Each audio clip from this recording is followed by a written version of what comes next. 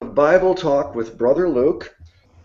First, you should know that we had some technical issues with the Google Plus Hangouts. So this is actually being broadcast live on Brother Jackson's channel on YouTube. It's called Mecha Wing Zero. So once the live broadcast is completed, we'll upload this onto my YouTube channel, Sin City Preacher. So fortunately, we were able to find some way to work our way through the technical difficulties, and we're still going to be able to do this hangout. And we've been talking about heaven for 9 episodes now, a total of 18 hours. And this is episode 10 on the subject of heaven. What we're doing is we're going through this book by Randy Alcorn titled Heaven. Randy Alcorn. We're reading the book together and discussing it, and it's been a wonderful experience for me so far. Let's introduce all the panelists. Start with Brother Austin. Hey everybody, my name is Austin. My channel's name is Austin Bell. I run a ministry called Christ Ministries, and glad to be here. Okay, thank you, Brother Austin. Okay, and now we got Brother Eric. Hey, Brother Eric here. YouTube channel is Jesus Night 72, and as always, excited to talk about heaven here tonight. Okay, thanks for joining us. And now we have Brother Jackson, and he gets 2 rounds of applause. The first applause is because he was able to salvage the day, and he was able to get the hangout running on his channel, and so we're still able to do it. So thank you for that. Hello, Brother Jackson. No problem, no problem. It's great to be here. I feel super powerful controlling the hangout right now. And anyway, and if you're watching this on my channel, comment and let me know, because I'm not entirely sure, because a lot of people have their subscriptions private, who's even watching my channel and everything. But if you know anything about me and you've been following Brother Luke and everything, you know that I'm a free grace, Christian, college nerd sort of person. And I'm really, really glad to be here, and I'm really glad that we can have Bible talk tonight, not just do nothing because of technical difficulties. So. Okay, all right. Thank you, Jackson. And next we have Brother Mitch. Yes, hello everybody, Brother Mitch. It's a pleasure to be beamed up to Mecha Wing Zero's ship. We are broadcasting from outer space. Oh yeah. Okay, Brother Mitch. It's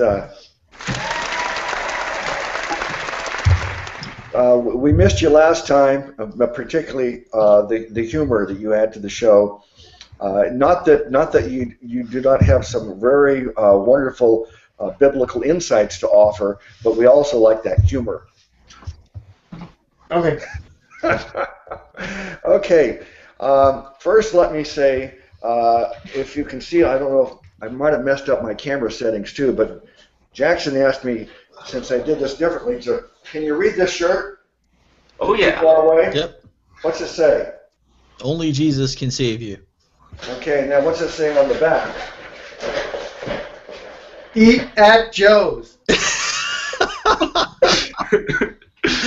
You need to get. We can't quite see at the angle You you're have to at. stand up a little bit more there, Luke. Yeah. Move to your. This is not working out very well. Move to your left. Yeah, The move to opposite. your. There There you we go.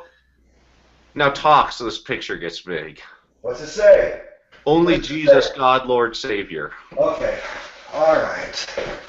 So Jackson suggested, since my camera was not zooming in as much, he thought it'd be a good idea for me to wear some of these Christian shirts. And this is a shirt that I've worn many times out street preaching, and not just street preaching, but just walking around in life. You know, you go to a movie or you go to a grocery store, and wherever you wear these types of shirts, it's a way of. I made a video. Let's advertise for Jesus, not Calvin Klein. So a lot of people will wear clothing with some clothing maker's name all over it, but I'm saying, why don't you wear some clothing with the name Jesus on it and advertise for him? But you're not telling me I can never wear a shirt with a Mecca on it or something. No, you cannot wear any shirt with any other name on it. Otherwise, it's idolatry. Okay, so then we're going to have to stop this broadcast because I have Mecha Wing Zero, and I was going to play the Gundam Seed theme song before the show started. Oh, man, we have theme music and everything now? All right. We may need uniforms for this. Yeah. I'm thinking a little Trekkie with some kind of symbol over there. Yeah, although not Trekkie, it's Gundam. Let's Gundam. get this You got right. to make your own logo. You know, Yeah. I don't know what that'd look like, but you know, and then your title, captain, lieutenant, whatever it is, you know, whatever. Okay, all right, let's get into the topic here of heaven. We are, let me see, we've done 18 hours, so this is the beginning of the 19th hour on heaven. We actually, the weird thing about this is by far the most comprehensive topic I've ever studied or discussed on one of these panels. And we've only so far barely scratched the surface. So heaven is a vast subject, and it's a very joyful subject. So let's continue where we left off last time. We're on page 115 of Randy Alcorn's book. And let me see. He says, the difference between Adam and Christ is not that one was a physical being and the other wasn't. It was that Adam was under sin and the curse, and Christ was untouched by sin and the curse. Jesus was and is a human being, quote, in every respect like us, unquote. That's Hebrews 2:17. How about, Eric, you look up Hebrew 2:17. This is in the Sure. NLT. Except with respect to sin. Okay? So though Jesus in his resurrected body proclaimed, I am not a ghost, that's Luke 24:39, countless Christians think they will be ghosts in the eternal heaven. I know this because I've talked with many of them. They think they'll be disembodied spirits or wraiths. That's spelled with a W, W-R-A-I-T-H-S. We should have Jack Smack with us tonight to define these words here. I've never heard the word wraith. Mm-hmm. Oh, it's like from the Lord of the Rings, I think. Right, Oh. right. It's a spirit being a ghost type of thing. Mm-hmm. Yeah, well, as soon as my channel hosts it, we can't get off the fiction thing. I love it. Okay, the magnificent cosmos shaking victory of Christ's resurrection, by definition a physical triumph over physical death in a physical world, escapes them. If Jesus had been a ghost, if we would be ghosts, then redemption wouldn't have been accomplished. So remember where we left off last time. This is just a continuation with that, is that this victory, Christ paying for our sins and being raised from the dead, this is the victory, and it's our redemption, but it's a physical result. We have eternal life in a physical body, just as Jesus was resurrected with a physical body, not just some spirit. All right? So feel free to interrupt or comment at any point if you find something you want to add to that or comment. I was thinking about Jesus eating at Peter's restaurant. I heard the fish was really good. Well, I think Jesus is the one that invited him to dinner. Jesus was the cook. Did Jesus cook? Because I thought he was hungry. He asked for some fish. No, he had fish already cooked and prepared for them when they got off the boat, remember? Well, I'm actually, talking believe about it or after not- he was resurrected, though. Believe it or not, this is bringing out a point that I've thought about for a while. This jesting is the idea of if we're physical in heaven, that probably follows that there's going to be food in heaven and everything. Mm-hmm. And the more, and obviously eating is one of the pleasures of life, like eating a really good meal or something like that. And it seems like it would follow that eating seems to be a very physical thing. You know, your body needs the energy from the atoms and molecules and the food and everything. And Is the Feast of the Lamb on Earth as we know it right now, or is that in heaven, or where? Does anyone know where that is off the top of their head? I had some lamb the other night. Pretty good, but I know that it's going to be with Christ when he returns. Whether the kingdom is going to be set up, and from what we were saying, the kingdom's going to be here. Well, the Feast of the Lamb does not mean that the people are going to be eating lamb. That's not why it's called the Feast of the Lamb.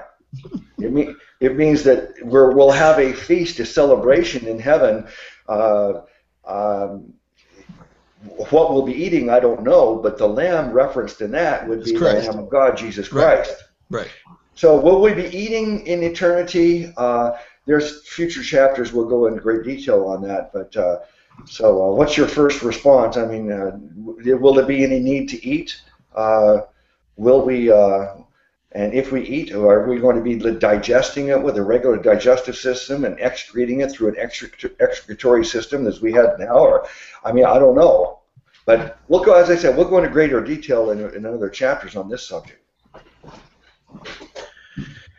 Okay, Jesus walked the earth in his resurrection body for 40 days, showing us how we would live as resurrected human beings. In effect, he also demonstrated where we would live as resurrected human beings on earth. Christ's resurrection body was suited for life on earth, not primarily life in the intermediate heaven. As Jesus was raised to come back to live on earth, so we will be raised to come back to live on earth. He cites two verses here. Would you look this up, Jackson? 1 Thessalonians 4:14. And Austin, could you look up Revelation 21, verse 1 through 3?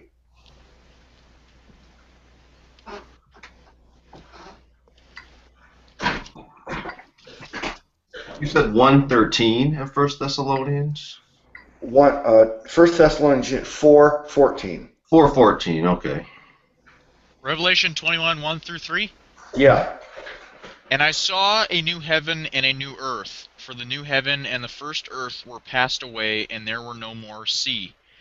And I, John, saw the holy city, New Jerusalem, coming down from God out of heaven, prepared as a bride adorned for her husband. And I heard a great voice out of heaven saying, Behold, the tabernacle of God is with men, and he will dwell with them. And they shall be his people, and God himself shall be with them, and be their God. Okay. And how about Jackson's verse? 1 Thessalonians 4:14 reads, For if we believe that Jesus died and rose again, even so them also which sleep in Jesus will God bring with him. Okay.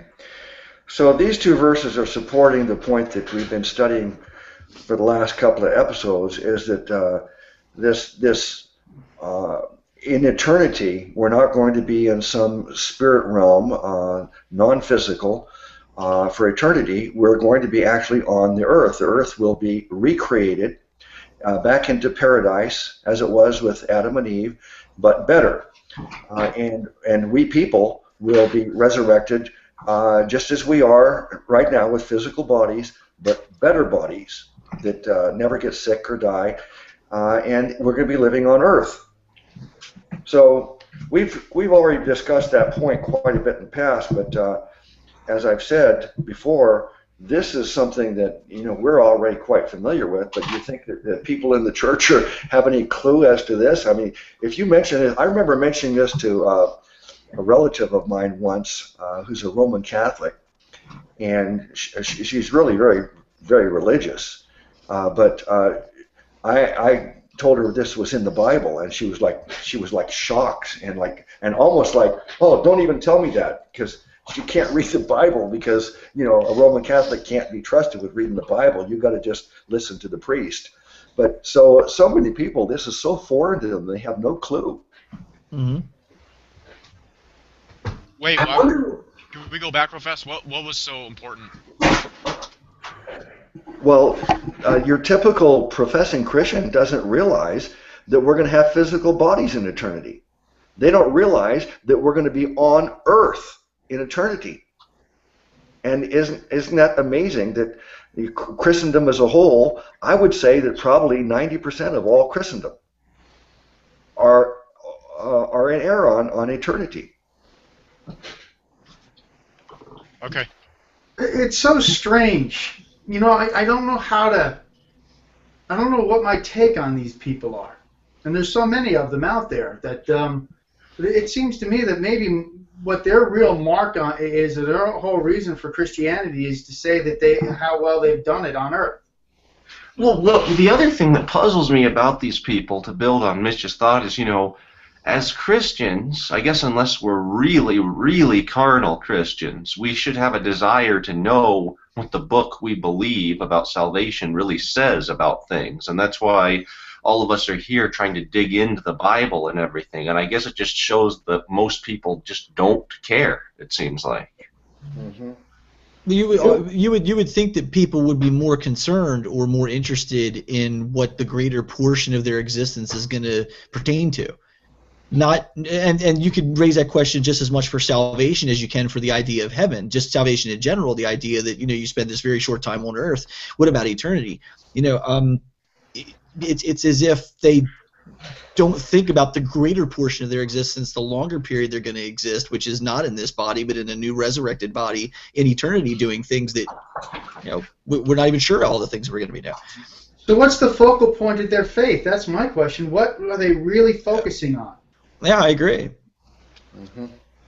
Well, assuming they're believers, it kind of reminds me of the parable of the sower. The third group, it says that they received the word, but then they were caught up with the thorns and the concerns of the world and all of that stuff. And unfortunately, that probably describes a lot of Christendom.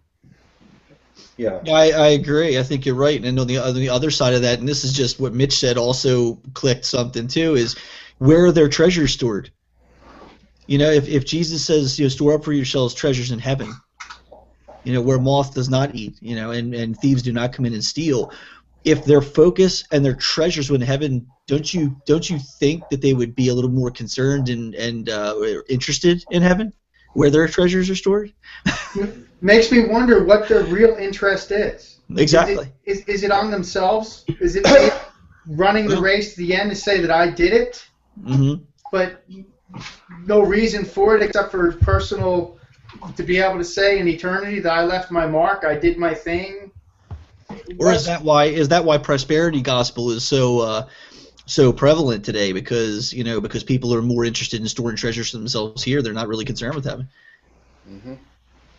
Well, I made a video ways back titled "Truly Saved," and I make the point in that it seemed like everybody is anxious to point the finger of suspicion at other believers and challenge whether you think they're truly saved or not, and based upon how they're living their lives. And no one on the panel is like that.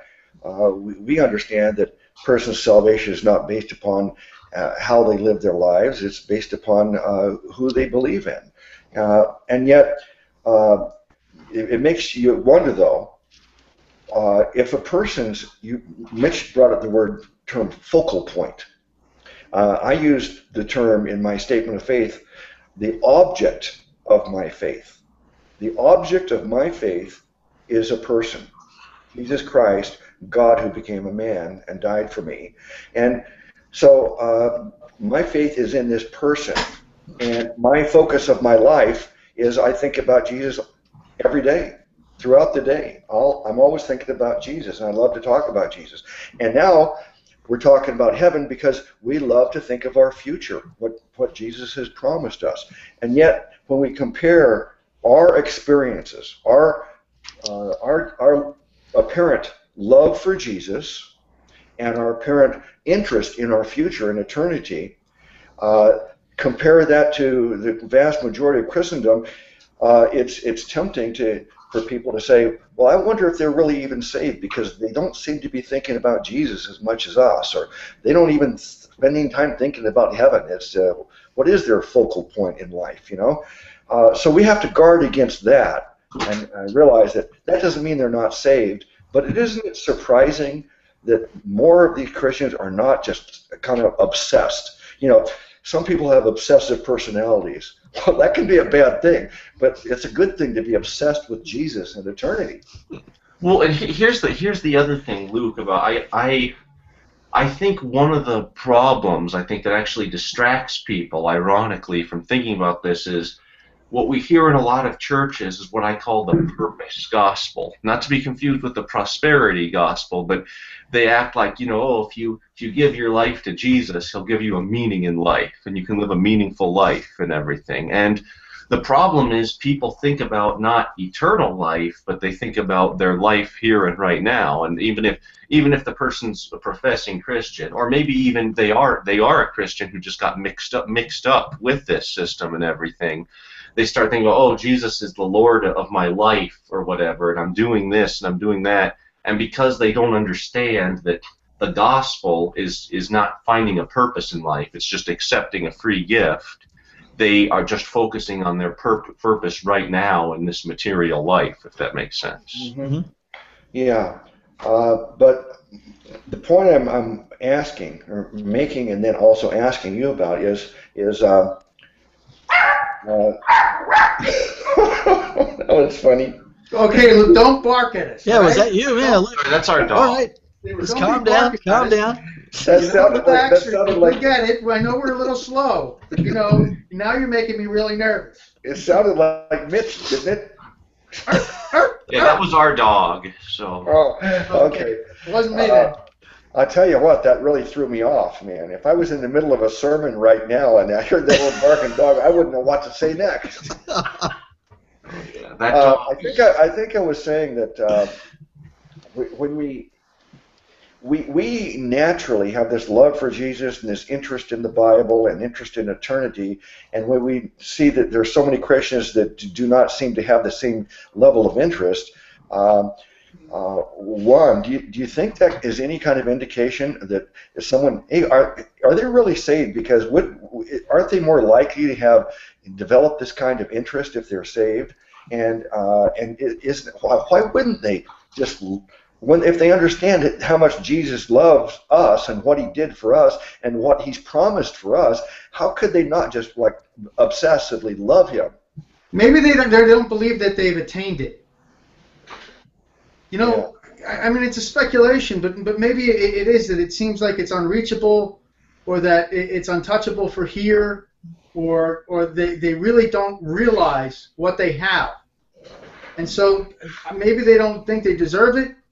You know, I really wish I could get into the working ideas here in people's head as to why their focus is here. And the only other thing is that because the world is here and now, we don't see heaven right now, so everybody looks at what's going on. They don't look at heaven. But looking at heaven is what gives you perspective for here. We get lost with here, and we lose focus of what's up there. Yeah. Yeah, and it also helps us to cope with life now, because life now is a mixture of joy and sadness. And nobody has a life of complete joy right now, and hopefully nobody has a life of just nothing but sadness and tragedy right now either. But at best we have some kind of a combination of joy and sadness, and so when we have the sadness though, and it gives us the ability to cope with it, knowing that what is in store for us in eternity. Well, the one thing I can say for sure, as I see it, is that it's important to give people focus on this, to give them encouragement that this place exists and it's real. Mm-hmm. Yeah, I think a lot. I'm glad Mitch said that because he reminded me of something. Because often you hear a lot of complaints or negative things. We do these videos and we post them for people to see, and people have their fair share of negative comments we talk about as people, but at the same time you hear the people who are encouraged and the way they're encouraged, and it makes you feel really good. You know, it makes you feel like that one or two people that come out of it watching it and hearing about heaven and say, wow, I'm getting so much from this. I feel so much better in my life thinking about this and focusing on this. You know, that makes it worthwhile, and it makes the message worth saying to these people. Mm-hmm. Yeah. Okay. It says, the risen Jesus walked and talked with two disciples on the Emmaus Road. That's Luke chapter 24. They asked him questions. He taught them and guided them in their understanding of Scripture. They saw nothing different enough about him to tip them off to his identity until, quote, their eyes were opened, unquote. This suggests that God had prevented them from recognizing Jesus earlier, which they otherwise would have. The point is that they didn't see anything amiss. They saw the resurrected Jesus as a normal, everyday human being. The soles of his feet didn't hover above the road. He walked on it.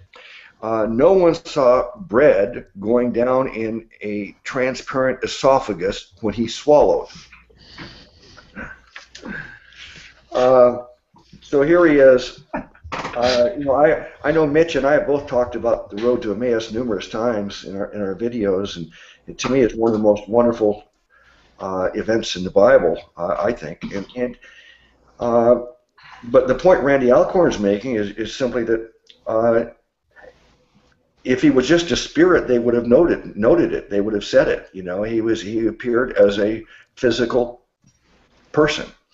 I find that two things interesting. One, it shows that he's definitely physical, and two, why didn't they recognize him at first?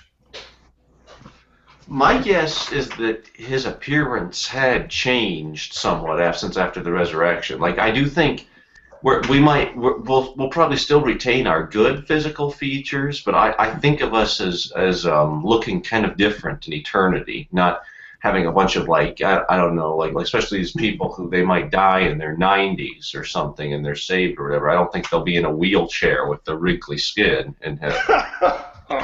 That's good. That's very good. No, I agree. I think Jackson's right on the money there. I think he's exactly right. It's like people get this idea that it's like everybody's going to be around maybe around the age that Christ was when he died, 33 or so, in his 30s or around that area. Sort of everybody will kind of be in that age group. I've heard people say that. If you retained your aging, you should hope you die in your prime. Then. right. I don't know. I like the gray in my beard. I really do. I if I was 20 years old. I guess that's how you should plan to see how. Yeah. Young and yet not so young, with a little bit of gray there, a little salt and pepper look. I'm sorry, Luke. I've mentioned. Go ahead. Go ahead. You go, Mitch. I insist. I'm sorry. I just the focal, this other word, focal point, or the one phrase that I think was the catchphrase or punchline, if you will, of that whole story was, "Didn't our hearts burn all the while he was with us?" And I really think that was a picture on purpose of Christ not having them recognize who he was until the end, so that they could talk about the things and bring these things up, and their hearts could burn and yearn. And at that point, when they're seeking him, all of a sudden he shall appear. Mm-hmm. So I just think that was that one line, didn't our hearts in us burn, or weren't we passionate about it when we're speaking about these things? Mm-hmm. I've mentioned numerous times a Bible teacher, Dr. Peter Ruckman, and he stated that he believes everybody in eternity is going to be the age of 33. Who is that? Eric, did you say that? Yeah. I don't know if that is other people hold to that, but Dr. Ruckman wrote about that. And because that's like the peak age, and Jesus was 33, and so that's like the ideal age, I guess, in some people's eyes. But we talked last time about, will someone who's obese, will they be obese in eternity? If someone has a feature like a very large nose, and they don't like it, will they still have that feature? Jackson just brought up, well, what about someone that's 90? Wouldn't they rather be in eternity at a younger age instead of being old and decrepit, old age in a wheelchair? So I'm not sure. And what about little infants and children who died too young? Are they going to be adults? These are things we can guess and try to figure out. But I'm also interested in this idea that they didn't recognize him. Now, Randy Alcorn mentioned that God kind of covered their eyes and they couldn't see him or something in some way, blinded them to the fact of who it was. But I think it's just as likely that he was able to actually change his appearance. And in science fiction, we have this phenomenon called shapeshifters, some kind of a being that's able to change his shape into anything. And it seems to me that maybe Jesus was just changed his shape, his appearance, and then when he decided to reveal himself to them, he made himself to be Jesus, so they could recognize him. Do you have any ideas on that? Well, I wonder if we're, if we can be shape-shifting sounds like something that could be possible, but what I've always thought is we'll be, I don't know, like 20 or 30 years old or somewhere in that range. So it's like a nice prime age, but yet have the mind of probably like an 80-year-old without Alzheimer's or something. Because as negative as some aging effects can be, there's actually some positive effects in that you become a lot wiser and more experienced. Mm-hmm. And you really, some of these older people, it's like they're really, really smart when you talk to them and stuff. They have a huge knowledge base. Much. Thank you, Jackson. Well, no, I'm not entirely. I think this is an attempt at humor. I don't quite get, but my point is, I think that aging is not 100% negative. So I think that in eternity, the positive elements will be retained with it. No, I think you're right, Jackson. I mean, it's one of those things that you do gain through age is experience. I mean, you just learn things through life where some people don't. Some people get a little more wisdom than others, but you're right. I totally see what you're trying to say, and that does make sense. And I don't know about the shape shifting thing, but I mean, could be. I mean, sure, that's a possibility. Why not? We don't know. It may be one of those things that will be revealed to us later that it's kind of a surprise, and it's like, you'll have no idea, but you can change the way you look if you want. Who knows? Maybe we can. I don't think it's unrealistic. There's nothing wrong with that principle. But I think that also, like Jackson was saying, maybe a combination also, just maybe we'll be us, but we will look a little different. One of the things that I also note is that you got to remember how the people also last saw Jesus, and he was in some pretty rough shape. I mean, he was marred beyond recognition. I mean, he was beaten, he was bloodied, he was crucified, he was so I mean, he was in pretty bad shape. And then I think a lot of people also just at face value just to have this living, breathing person right next to them, they tend to say, "Oh, well, that couldn't possibly be him," because there's no way. I saw him. There was still a little doubt kind of in their hearts purely because of what they had just seen him go through. Mm-hmm. Yeah. Right, but there wasn't pictures back then either. The only people that really would have known him well were the people who saw his face all the time. Right, and even Mary though doesn't know him at first when he speaks to her. She calls him sir. She doesn't expect or know that it's him, and that might have been one of those cases where I'm sure she was very distraught. Distraught, exactly. Here she's coming off of the seeing this their Savior, their Lord, beaten and treated in such a way where he's like I said, he's barely recognizable, and it's just the human mind kind of just dissociates from that. They all afterwards fell into a doubt. Here he told them, "I'm going to rise from the dead. I'm going to come back," and really all of them kind of said, well, they didn't really expect it. They were kind of there. They were in the rooms hidden and talking about what are we going to do now, and and here Jesus appears in front of them. So it could be a combination of those things. His appearance may have changed somewhat. I think they're all reasonable theories. This reminds me of the time I dressed up like a rabbi and went to the people's house that I used to take care of the family. I used to take care of a stroke patient, and they were Jewish. So put on the whole garb. the black coat. I never usually wore glasses. The Jewish hat, and I knocked on the door with a Jewish accent. Hello, how are you? From Eretz Israel here. I got 13 Kinder und kein Geld. I have 13 kids and no money. This is a schnorr. They knock on the door. So they came to the door and answered the door, and they're handing me money, and I'm saying, a barucha for your family. Let me meet the head of the home. Oh, thank you. Shalom Aleichem. After a few minutes, they looked at me, and then they were in shock. So I actually fooled them. They didn't know it was me for a good 5 minutes. So it is possible. Yeah. Well, I used to dress up too. I used to dress up as Batman. Remember when the original Batman movie came out, and I got a Batman costume, and I would actually entertain at birthday parties via Batman character.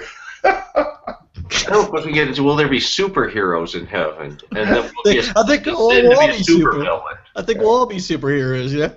Well, talk about genetic mutation there. Your body, if your body's human growth hormone and your neurological, DNA, RNA replication is perfect, or you can even control DNA, RNA replication, then you could do anything. And you talk about wushu, these artists that are able to have ice cracked on their body and not be hurt, contortionists. These people can actually do these things on Earth now. So I don't think it's too far-fetched for us to be able to be perfectly healthy or change our genetic code at will. Yeah. Let me respond to what Eric said about Mary seeing Jesus.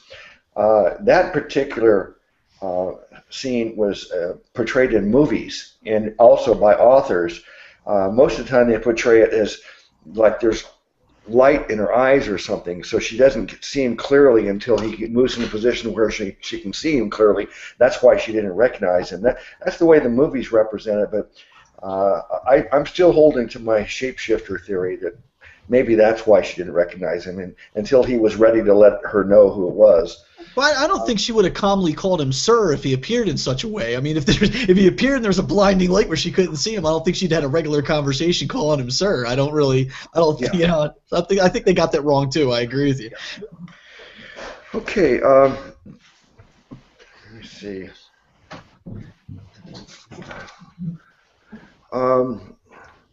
We know the resurrected Christ looked like a man because Mary called him sir. Oh, look at that. There you go. God, that's the very next paragraph. You know what, Eric? You are like Mitch. You both have psychotic powers. Uncanny. Did you know that, Jackson? They have psychotic powers. Psychotic powers? Absolutely. Very psychotic. Yes. If you only knew. This is talking about superheroes. Luke and his uncanny panelists could be the superhero series. Mary called him sir when she assumed he was the gardener. That's John 20, verse 15. Though at first she didn't recognize his voice, when he called her by name, she recognized him, verse 16. It was then that she turned toward him. Okay, so he's acting like she wasn't even looking in that direction. Because modest women didn't look male strangers in the eye. This phrase suggests that she hadn't gotten a good look at him before. Jesus spent remarkably normal times with his disciples after his resurrection. Early one morning, he, quote, stood on the shore, unquote, at a distance. That's John 21, verse 4. He didn't hover or float or even walk on water, though he could have. He stood there. He stood, then called to the disciples. Obviously, his voice sounded human because it traveled across the water, and the disciples didn't suspect it was anyone but a human. It apparently didn't sound like the deep, otherworldly voices that movies assign to God or angels. He's continued to try to find all these little nuances that give us more evidence that this was indeed a human being. It wasn't a spirit that was resurrected.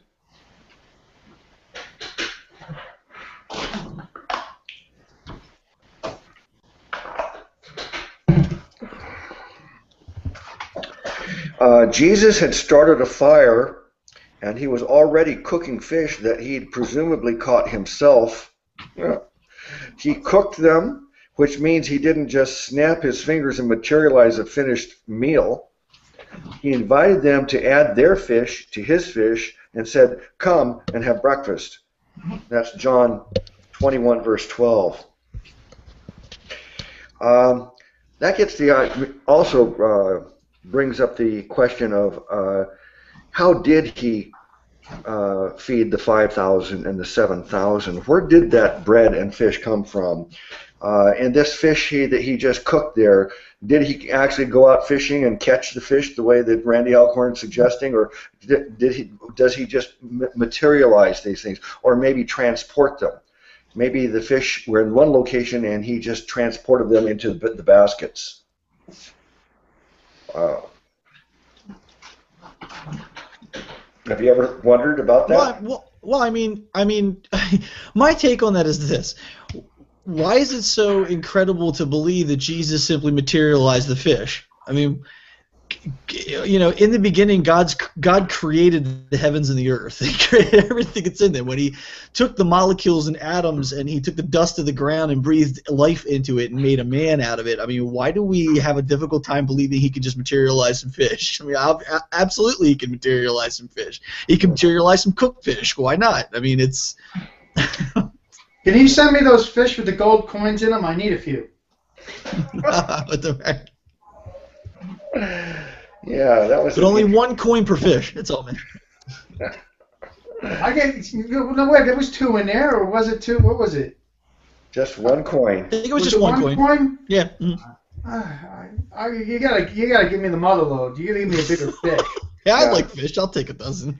I think a lot of times people kind of like just skim over this miracle of the loaves and fishes, and without understanding the greatness of that miracle and what it really proves. Because if he could cause the fish that were, let's say, in the lake and make them reappear into baskets, or maybe just bring fishes into existence that didn't even exist before, just make them exist into the baskets. The same with the bread. This miracle to me is apart from the resurrection of Lazarus and Dorcas and his own resurrection, I can't think of anything that it would be greater than that. He's controlling creation. He's controlling molecules. And what he can think it or speak it or will it to be, and the fish are there.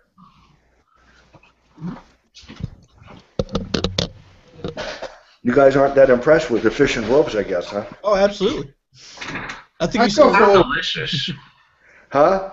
It sounds delicious to me, the thought of having bread and fish. For some reason, whenever we've had fish, we haven't had bread with it. But here's something, a poem that you might like about fish. Of all the fishies in the sea, I'd rather be a bass. They slip and slide on the seaweed and land upon their hands and knees. Hands and knees.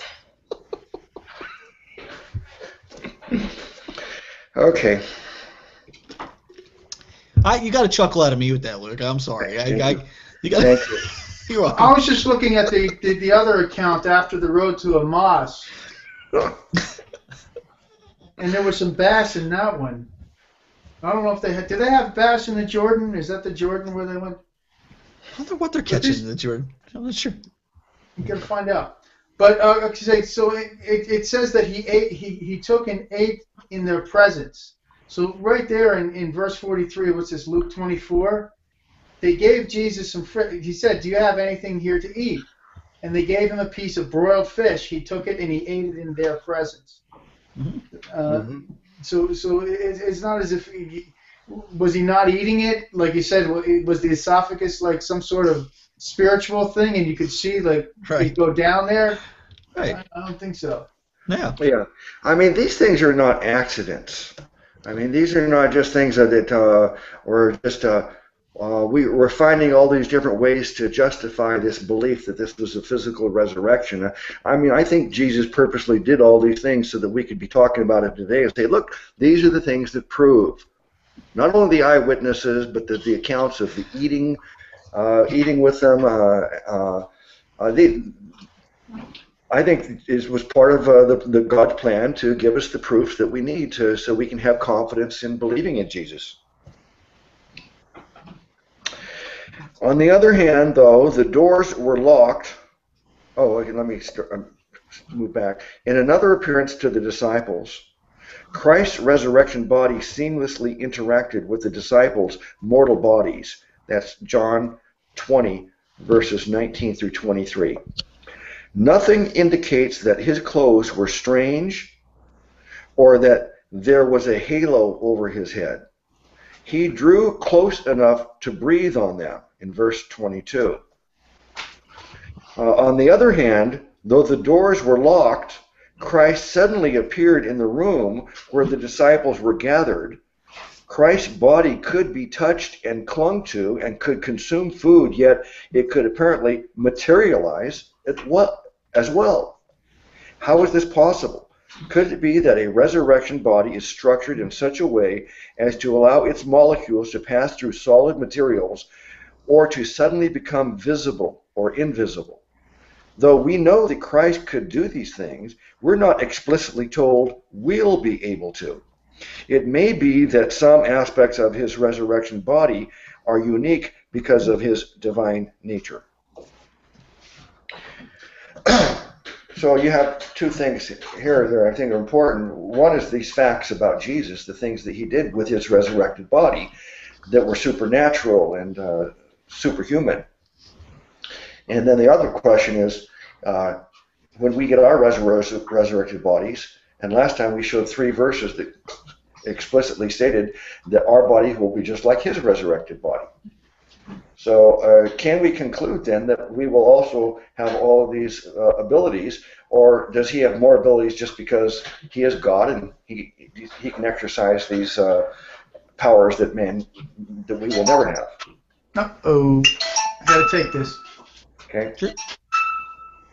You know, I think people get overly cautious about something, and they think they have a hard time separating certain aspects of God. And it's, for instance, if they fear that if we say that our glorified bodies, though the Bible says our glorified bodies are going to be like his glorified body, and some people kind of think, well, it's wrong to think that because that means I'm saying I'm just like God. Well, no, you're not. You're saying your body is going to be like the risen Christ's body. Remember, nowhere are we saying that we're going to become omniscient, omnipotent, omnipresent. Nobody's saying that. When we aren't going to achieve that. That's going to be something that's solely an aspect of God. But well, unfortunately, there are people who say that, but yeah. No one on this panel is saying that. I think. No. I don't think we're ever going to gain. At least I don't think any of you believe that. I don't think we're never going to gain a similar in that way. We'll never be what God is ever. We'll never be at all. We're going to be limited, and saying we're like the risen Christ in his glorified body. That's not saying we're like God. We're not saying we're like God. He's simply it's the reverse of that. Jesus is showing us something that we are going to become. He's right. I take a very strong issue with deification. So I'm really glad that Eric brought that up to make clear that's not what we're advocating and everything, because that's a very, very strong error very, very wrong error, I should say. Mm-hmm. Yeah, I think that was a very important point to make. Let no one be confused who's watching this video that think that we're saying that as some religions and even some Christians use the terminology little Christs, little gods. And that because we're going to be like him. Some people say the word Christian means little Christ, and I say Christian means one who is relying on Christ completely. Yeah, there's some people though that think that we are going to be little gods. Mm-hmm. And then I think there are other people who go to the other side, like I was saying, people who think that it's wrong to say because of that fear of saying that it's wrong. That's not me. like the risen Christ, and the risen Christ, that's a different thing. Jesus is showing us, he's showing us what we are going to be like, and even in our glorified bodies, we are a minuscule shred of a fraction of what God could possibly be. That's a vast limitation for him. That would be a huge limitation for it. Let me regress, because what you just said kind of remind me of what I want to say 15, 20 minutes ago, when Jackson was talking about the age. Rather than being 90, wouldn't we want to be younger in heaven? And what about learning more and getting wiser as we get older? Well, I think since I'm 63, I'm definitely wiser than I was when I was 23 and 43. But if I live to be 93, whatever wisdom I'm able to attain in my life's experiences, when I get into eternity, whatever wisdom I have, just compare 90 years of life's experiences to the amount of experience you're going to have and knowledge you're going to have acquiring over eternity. So it's not like some people are going to go to eternity and be a lot wiser than others. It's just the difference between someone who's 90 and someone who's 20, the wisdom that they have when they enter, that difference is going to be like not even noticeable, 10,000 years, 100,000 years, 5 million years from now. Come on. Everybody's going to have the same amount of, almost exactly the same amount of life's experiences to acquire their wisdom. I don't want to be that smart. I'd rather it be that I don't know hardly anything, and in this way, when I learn things, it's like new. I mean. Yeah, but guess what, Mitch? No matter how much you learn, it's just not even a drop in the bucket compared to what there is to learn. I don't want to learn anything. I just want to relax and have a good time. I'm, studying and learning and everything like this. I'd rather be. As a matter of fact, that's the wisdom I've learned in this world, is that simplicity is bliss. Yeah. Simplicity. I like that. I like that simplicity, not ignorance. Simplicity is bliss, and I think a lot can be said for that. That's true. Well, simplicity, and of course, we know our salvation is based upon the simplicity of our salvation is in putting our faith not in ourselves but in our Savior Jesus, another word that I like, Mitch, that I've learned over the years is called moderation. In other words, learning from life's experiences to not go too far extremes, moderate or balancing out your life correctly and keeping everything simple. You're right. I think these are really good attributes. But in heaven, in eternity, I don't think we're going to ever get tired of learning, and it's not going to be like a laborious type of learning anyway. It's going to be a joyful learning. Every time, like when we have these hangouts and something, and all of a sudden there's a new thought that someone gives me, some new revelation, and it's just, I get so excited about that. And it's not like we're working and struggling hard to try to learn. Like I remember in college I had to work really hard and cram and try to prepare for tests, and it was not enjoyable. But the kind of learning we're going to have in eternity, I think it's just going to be nothing but pleasure. No corporate tax up there. Yeah. Right. Yeah, but we don't have any corporate tax in Nevada, Mitch. I told you, move here. I'm ready to go. Okay. By observing the resurrected Christ, we learn not only about resurrected bodies, but also about resurrected relationships. Christ communicates with his disciples and shows his love to them as a group and as individuals. He instructs them and entrusts a task to them. Acts, will you look this up, Eric? Acts 1, verses 4 through 8. If you study his interactions with Mary Magdalene, hey, Mitch, would you mind looking up this one? John 20, verse 10 through 18. John, hold on a second. Let me just plug it in here.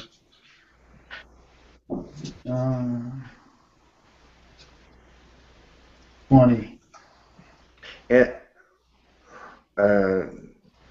And well, this is weird. It says Thomas like it's the book of Thomas, but I think he's still talking about the book of John. Do you think this is a typo there, Eric, the way it is? What do you mean, in Acts? In his book, Randy Alcorn's book. Where's this? I'm looking at the page 117. He says, if you study his interactions with Mary Magdalene, and then he puts in parentheses John chapter 20, verse 10 through 18, and then he says Thomas. So his interaction with Mary, with Thomas, and Peter. But when he cites Thomas and Peter, he doesn't say the book name. I'm assuming he's still in John. Yeah, the book of John. Yeah. Yeah, if you study his interactions with Mary Magdalene. While you're right there, why don't you read all those? You can see the references. Yeah, I see them. Why don't you read each of those, and we can analyze his interaction with John, Thomas, and Peter. Okay.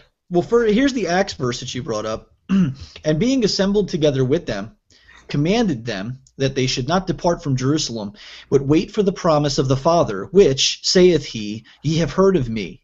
For John truly baptized with water, but ye shall be baptized with the Holy Ghost not many days hence. When they therefore were come together, they asked of him, saying, Lord, wilt thou at this time restore again the kingdom to Israel?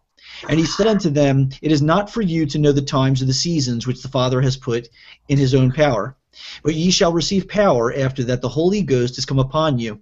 And ye shall be witnesses unto me both in Jerusalem and in all Judea, and in Samaria, and unto the uttermost part of the earth. So that was the Acts verse. Okay. And the point that Randy Alcorn's making in here is that when Jesus was resurrected and interacted with these apostles, he entrusts a task to them. So he is he's having this relationship with them, interacting with them, and telling them to do a particular task. Mm-hmm.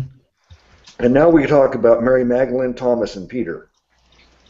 Right. Then in John 20 it says, Then the disciples went away again unto their own home. And Mary stood without at the sepulchre weeping. And as she wept, she stooped down and looked into the sepulchre, and seeth two angels in white sitting, the one at the head and the other at the feet, where the body of Jesus had lain. And they say unto her, Woman, why weepest thou? She saith unto them, Because they have taken away my Lord, and I know not where they have laid him. And when she had thus said, she turned herself back, and saw Jesus standing, and knew not that it was Jesus. Jesus saith unto her, Woman, why weepest thou? Whom seekest thou? She, supposing him to be the gardener, saith unto him, Sir, if thou have borne him hence, tell me where thou hast laid him, and I will take him away. Jesus saith unto her, Mary. She turned herself, and saith unto him, Rabboni, which is to say, Master. Jesus saith unto her, Touch me not, for I am not yet ascended to my Father, but go to my brethren, and say unto them, I ascend unto my Father, and your Father, and to my God, and your God. Mary Magdalene came and told the disciples that she had seen the Lord, and that he had spoken these things unto her. Mm-hmm. Mm-hmm. So the point Randy Alcorn wants to make in these verses is how Jesus, as a resurrected Christ, it interacts with people. What about with Thomas? Yeah, I see the typo you mean. He says Thomas, but he doesn't put he didn't put John. Yeah, for a minute I thought he was referring to the book of Thomas. A book of Thomas. No, yeah. I think he's saying John in There is a fabrication called the Gospel of Thomas. Yes, but that's not what he's referring to. He's referring to the Gospel of John. He just didn't slide it in there. Yeah. Because right after that is what they're talking about, and this is when Thomas there explained. But Thomas, one of the 12, called Didymus, was not with them when Jesus came.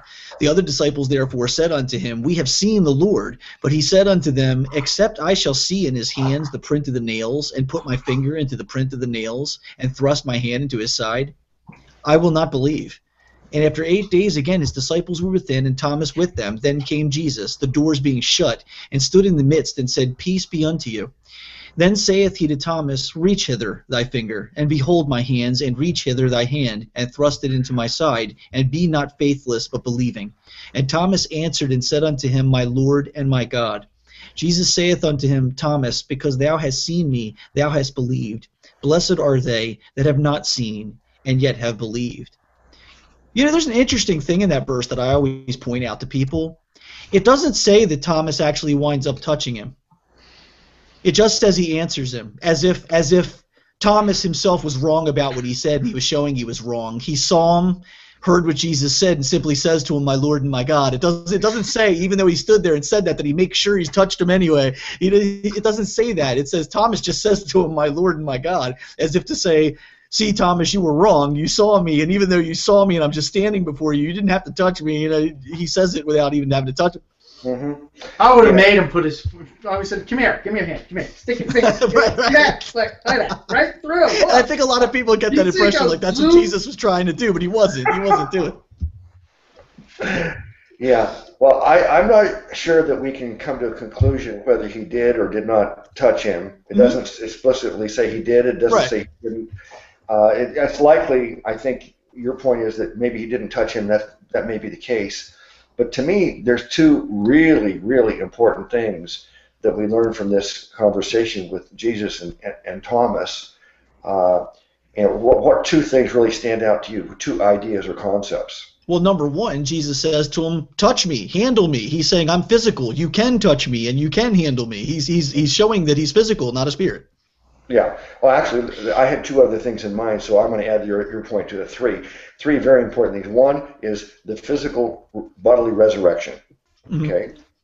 And two would be it's God places this great value on being able to believe even though you haven't seen. Mm-hmm. See, Jackson, did you ever see Jesus in person? Definitely not. And frankly, anybody who claims they've had a vision like that, I'm incredibly skeptical right off the bat, if not cynical towards, because you have a lot of false teaching out there under the guise of some experience they've had, or whether it be near death or vision or something, and they'll contradict the Bible. They'll say eternal security is not true, or they'll try to add works to salvation, and then they keep on going back to, well, I saw it, Jesus told me, and all that garbage. So we really need to be on the lookout for that whenever we're. Well, let's investigate this further, Jackson. You haven't seen Jesus personally. Austin, how about you? No. You haven't seen him either? No, not personally. How about Eric? Have you seen him? No, I have not. Mitch, did you see him? Yes, absolutely I have. Okay. Absolutely have seen Jesus. I've spoke with him. He calls his name Jesus. He used to be a gardener. He's an old guy. And his name is Jesus. You didn't specify which Jesus we were speaking of. Yeah, This old man was a believer, and he always tells me about Christ, and he's in his 90s, and his name is Jesus. You never met maybe Jesus. That he actually is Jesus, I don't know it, but as far as I know, his name is Jesus. Yeah, Mitch first met Jesus when he moved to San Diego, because there's a lot of Hispanics living in San Diego, so now he's actually met Jesus. I've met, and it's spelled Jesus, J-E-S-U-S, Jesus. Yeah. So Jackson, were you going to say something? I was just going to say, I guess to harp on my point for one last time, there was actually a guy at my college campus who's a street preacher guy who was yelling at everyone, and one of his big arguments is he's been to heaven, so he knows his sinless perfection doctrine is true and all that stuff. Mm-hmm. Mm-hmm. Was Jackson, was he a obese guy? Yes. I know who that is. I saw something about his ministry now. Yeah, we're not going to even say his name right here, but. Okay. All right. So, and I'll tell you now, since I'm asking the question, I might as well answer it too. I have yet to see Jesus, personally see him, and yet we all believe in Jesus. We believe that he is a real person. He really existed. The stories about Jesus in the Bible are true. He exists today, and he is God made flesh. We believe that. We're convinced of it. So my point is that Jesus is telling Thomas, oh, well, yeah, now that you've seen me, you believed. I mean, well, of course. But what I really respect in a person is someone who's going to believe in me even though they didn't see me. That's what I value. That's what Jesus is telling Thomas. Mm-hmm. So I think that Jesus values Eric and Jackson and the rest of us more than he valued Thomas, because we didn't have to see him to believe in him, to put our trust and faith in him. Uh, and then we've got the other thing is Thomas, how he reacts when he believes. What does he do? He calls him my Lord and my God. Mm-hmm. Yeah, he worships him. Mm-hmm. So Jehovah's Witnesses, this is an example of Jesus being worshipped, and Jesus did not, as Paul and Peter and others have done in Scripture, he didn't say, I'm just a man, don't worship me. Mm-hmm. No, Jesus That's right. did not say that. He accepted this worship and the title of my Lord and my God. Mm-hmm. That's right. Okay? So to me, those are the three things that are really of great value from us to learn from this interaction with Jesus and Thomas is there is a physical resurrection. There is this title of deity that Jesus accepts, that he is God. And then, what was the middle one? I forgot it now. He is seeing. Even though if you're watching this now, you won't probably get to see Jesus until you get to heaven. But if you will believe in him in spite of not seeing him, that's what Jesus asked for. He asked you to put your faith in him even though you can't see him. You know what else? Something else stands out to me here too, in addition to those 3 points, and that's, you know how, Luke, you remember a while back you made a video called "Believe Defined," where people want to make up some other form of definition, like a life of obedience or something like that. It's interesting how nonsensical that is in this context. So to say, blessed are those who believe but haven't seen. I mean, are you really going to say, blessed are those who commit their lives to me, even though they don't see? Or is he talking about believing as in putting trust in, affirming is true? It's really that definition makes zero sense here. Yeah. That's a good catch, Jackson. That's a good catch. Yeah. That's what I call a good get. Eric calls it a good catch. Yeah, it's a little point that most people would not even notice. Aspie wisdom. Yeah, Aspie wisdom. He puts 2 and 2 together really, really well. These things you have to be careful. You know, that verse has been in front of me for so long, and to use that in defense of believe only, trust in Jesus only, believe only, it's just in taking for granted the fact that I already know this. I've kind of gone over that and totally gone by it and missed the fact he doesn't add anything to that. He just says believe. That's it. Yeah, that's like I've told everyone that I come across people. I don't mean just street preaching heretics, but a lot on my college campus.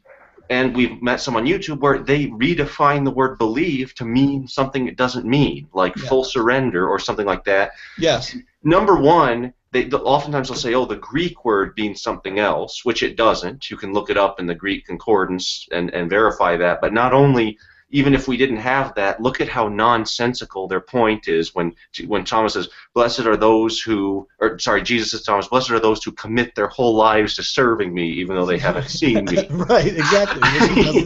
You think that'd be kind of important, don't you? I mean, you think he would say zero that. In the context, because the whole point is believing as opposed to not believing. There's nothing about. You know the other thing you just said that brings to mind, and since we're on the belief issue here and talking about this when they're seeing the risen Christ, I think people sell short what believing on Jesus Christ means, what trusting in Jesus Christ means. You're doing so many things by doing that. When you place your trust in Jesus Christ, it's not just a case of just, I think there's Jesus. No, when we're talking the belief that is to salvation, you're trusting completely. You're not only saying I believe in Christ, I believe on Christ, but you're saying to God, I believe you. I believe what you have said. I believe what you have done. When you tell me this is the process I've taken, this is the steps I've taken on your behalf to save you, and this is the sacrifice I've provided for you, and you trust in Christ, you're saying, yes, I believe on Jesus, I trust on him, and at the same time you're saying, God, I believe you. I'm taking your word. I'm trusting in the word that you've given that Jesus was the sacrifice and is everything you said he is. Mm-hmm. And the next step of that, of course, is believing in his promise. Not only what he has done, but his promise of what he will do. He promises to give Eric eternal life in this new heaven and new earth, and that's a promise, and you believe him. You trust him to keep his promise. And like you said about have I seen Jesus firsthand? No, I haven't. Have I received those things already? No, not yet. But when my redemption happens and my redemption comes, I have faith in Christ and His Word and what He said, and I believe that what He said is true. Well, that's important belief. I'm just looking at my experience with being born again. And it happened when I was reading the scriptures, or I was halfway reading, I was praying. I asked God to help me to see something. I was asking, I was seeking, I was knocking. I wasn't believing at that point. I mean, to a certain degree I believed, but it didn't hit me the way it had hit me when I had asked the question, God, why should all these other ways of religions, why should I follow your way? And then I asked Him to give me, to show me. And I opened up the Bible and looked down. I don't suggest people do this, but in this case, when I looked down, it said the stone the builders rejected has become the head of the corner, a capstone, a stone that makes men stumble, and a rock that makes them fall. At that point, something happened to me. It was metaphysical. It wasn't from me. It was from outside me. It hit me in the head and impressed upon me, you have to believe. So what happened is that almost like on the road to Emmaus, my burning and my desire to know and to understand these things for the things I had read about Christ, but my questions were still on my mind. But then what happened was there was something from without me that impressed upon me very clearly that Jesus Christ is, and I was convinced. And then when I started reading the scriptures, they all started making much more sense. It was like I could find Jesus on every page. So this is what I define as my defining moment of being born again. Because all the other times, even the time when I got to 3 pennies, I didn't have that kind of faith, although I always trusted. But what had happened was, as a result of me asking, seeking, and knocking, and then in His proper time, He looked down and He said, believe. And by His Holy Spirit, I saw. Yeah. The thing that came to my mind as you're talking there is there's this song, I've Seen the Light, this old hymn. It's I think what happened is, at that moment, you believed, you were convinced, you saw the light, and you were quickened. You were regenerated, born again, even before you even realized it. At the moment you came to this conclusion, wow, then you're quickened right then. You didn't have to stop and say, wait, do I need to say a prayer or something, or do I need to tell somebody, or do I need to say something out loud? No, it's at the moment that you saw the light, God quickened you. Maybe it's simultaneous. You see the light, you get quickened, boom. And right. It was an epiphany from heaven. Yeah, yeah. So I just thank God that all of us on the panel, we all saw the light. What's that last one, Eric? This interaction with Peter. Oh, and Peter, which is also in the same book, so he doesn't bother to mention John again. It's a little further along, John 21, verses 15 through 22.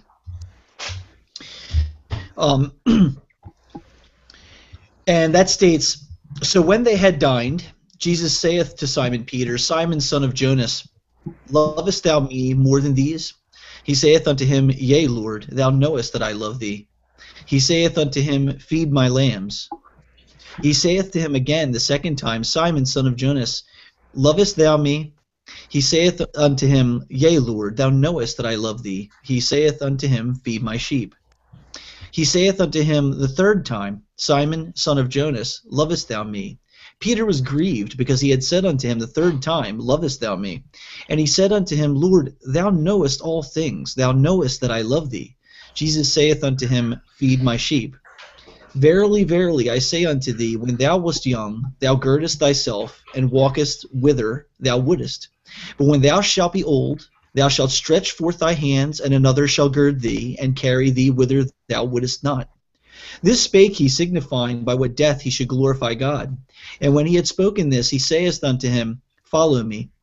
And then Peter, turning about, seeth the disciple whom Jesus loved following, which also leaned on his breast at supper, and said, Lord, which is he that betrayeth thee? Peter, seeing him, saith to Jesus, Lord, and what shall this man do? Jesus saith unto him, If I will that he tarry till I come, what is that to thee? Follow thou me. Something didn't make sense in that to me. Why did he ask about which is he that betrayeth thee? I thought Peter was asking about John and his future. Did I hear that correctly? It said, verse 20 says, Then Peter, turning about, seeth the disciple whom Jesus loved following, which also leaned on his breast at supper, and said, Lord, he just notices that John is following, the one Jesus loved. That's classically John, is referring to John.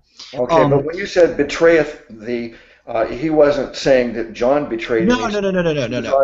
No, he sort of, he sort of was like looking, noticed John following, and you get the impression he leaned in to ask, which is he that betrayeth thee?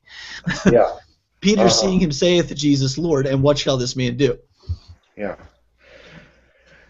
Yeah, okay. There's a lot of interesting things to learn from that conversation with Peter and Jesus too. What stands out?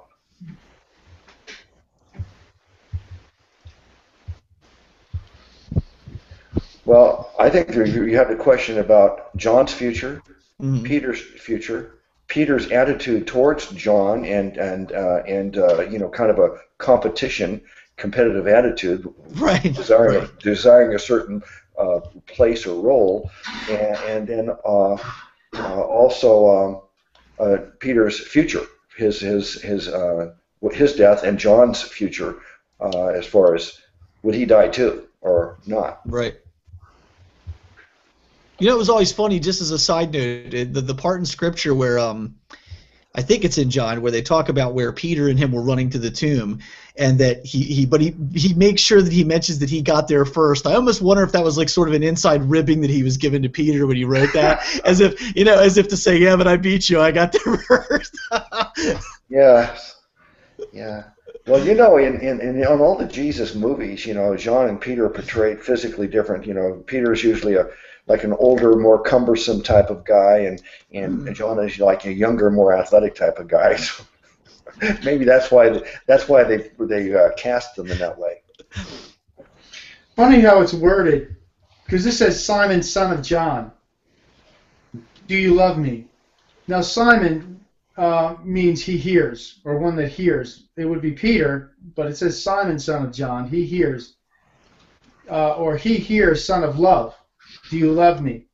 Or I would say, he who hears, son of love, do you love me? I'm just looking at the play of words. The name John means love, or love, and Simon means one who hears. And just looking at the words, it's just interesting to me. Yeah, it is really uncanny how the characters in the Bible, their names, all have a definition or a meaning that actually describes them perfectly. It's just amazing. So did they get the name and then they became that kind of person?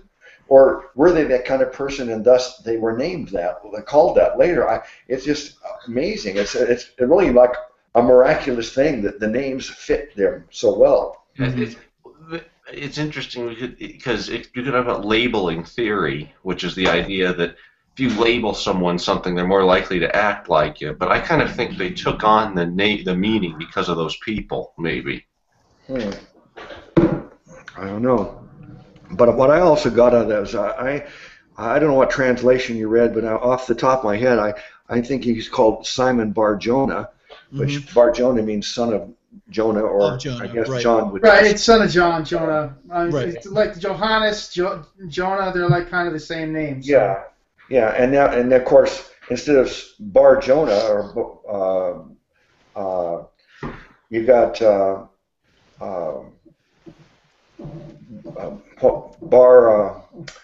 what was Paul's? Barnabas. That means son of encouragement. So this bar in front of the name son of, and then we got we do it in English backwards. We put John's son, the son of John. Right. Well, bar would be Aramaic, yes. Ben is actually Hebrew. I think bar is Aramaic. Yeah, bar and ben both prefixes mean son. I don't know which is Aramaic and Hebrew or Well, not. I can tell you for sure, Ben is Hebrew for son. Yeah. Okay, let's see. Okay, so it says, you will see how similar they are to his interactions with these same people before he died. In other words, Randy Alcorn, in these three examples, is trying to make us understand that the way Jesus interacted with all these people before his death, he interacted in the same way after the death, burial, and resurrection. Mhm.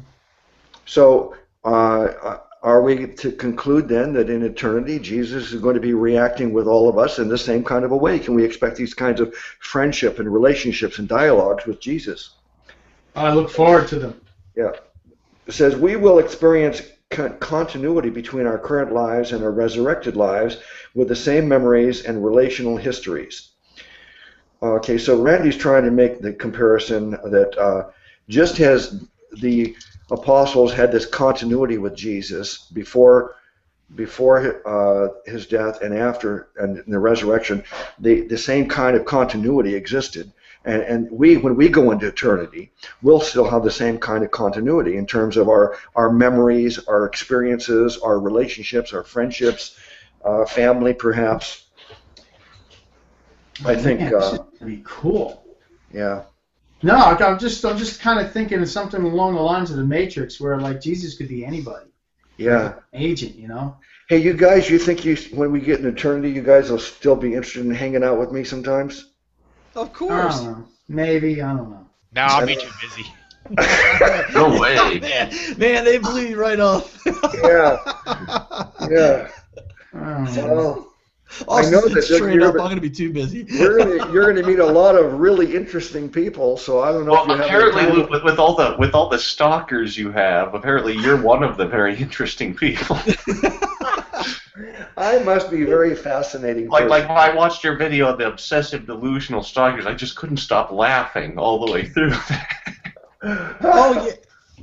I just wanted to mention briefly, since we're on our live thing too, people got to catch your video you just did, which was also outstanding, real quick, which was about your 2 seconds. I thought that was excellent. I was glad you put that on after we talked. So I was glad you put that on. I wonder, Luke, if in eternity the same people will be your obsessive delusional stalkers. Well, if these stalkers are saved, and of course we don't know who's saved and who's not. Right. I don't go by a person's lifestyle or anything else to determine it. I go by just their statement of faith.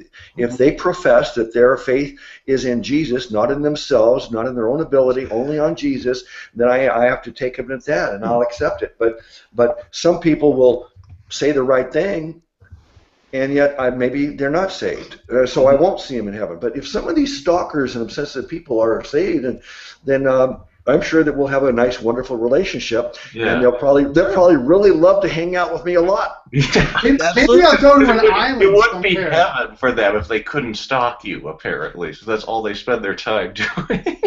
What I'm was sure, that, Jeff? I'm sure there's going to be a lot of people saying I'm sorry to each other. Well, that's what I was thinking about. Will there? Like what Will happened there, to though? Wilson. Right, exactly. Like I'll be put on an island somewhere, and I'll have to deal with Wilson on some castaway island. Okay, but We'll have to that's a hang out serious. together and like That's fish. maybe later in our study though, because when you say there'll be people apologizing, I've actually wondered if that'll actually happen. If people will Well, I apologize. mean, to each other I mean, as far as the thing, it's like you know, on a when- serious level. Oh, sure, absolutely. I mean, as far as like, I think we'll get together to say, I mean, like we talked about, we'll have memories of our life, we'll know things, and I think if I would love for that to be the case, for brothers who disagreed on things to come together in heaven and say, wow, well, now we have all the answers to the questions, so there's no denying this is the case. Sorry about that, brother. We make peace with each other and we go on through eternity as I just don't want to have to say, boy, I was stupid. No, that'll be an interesting topic later for discussion. Will there be apologies in heaven? That's something I think so. I think so. There's nothing negative about an apology. It's a positive thing. I think there'll be a lot of peacemaking in heaven. I think there'll be a lot of a lot of resolution to things in heaven. I mean, really, ultimately, really isn't that what heaven's all about? Well, It's about restoring friendships, relationships. I think it's much more likely that everybody who disagree with me never gets to go to heaven. So in other words, you preach the dogmatist gospel that I made a video of. Oh no. I can hear it now, Luke. Here we go. Is the next video. Luke declares us all unfit to go to heaven. Here we go. It's just open So another you're can. taking that that joke out of context. Exactly. Yeah. You kicked the hornet's nest.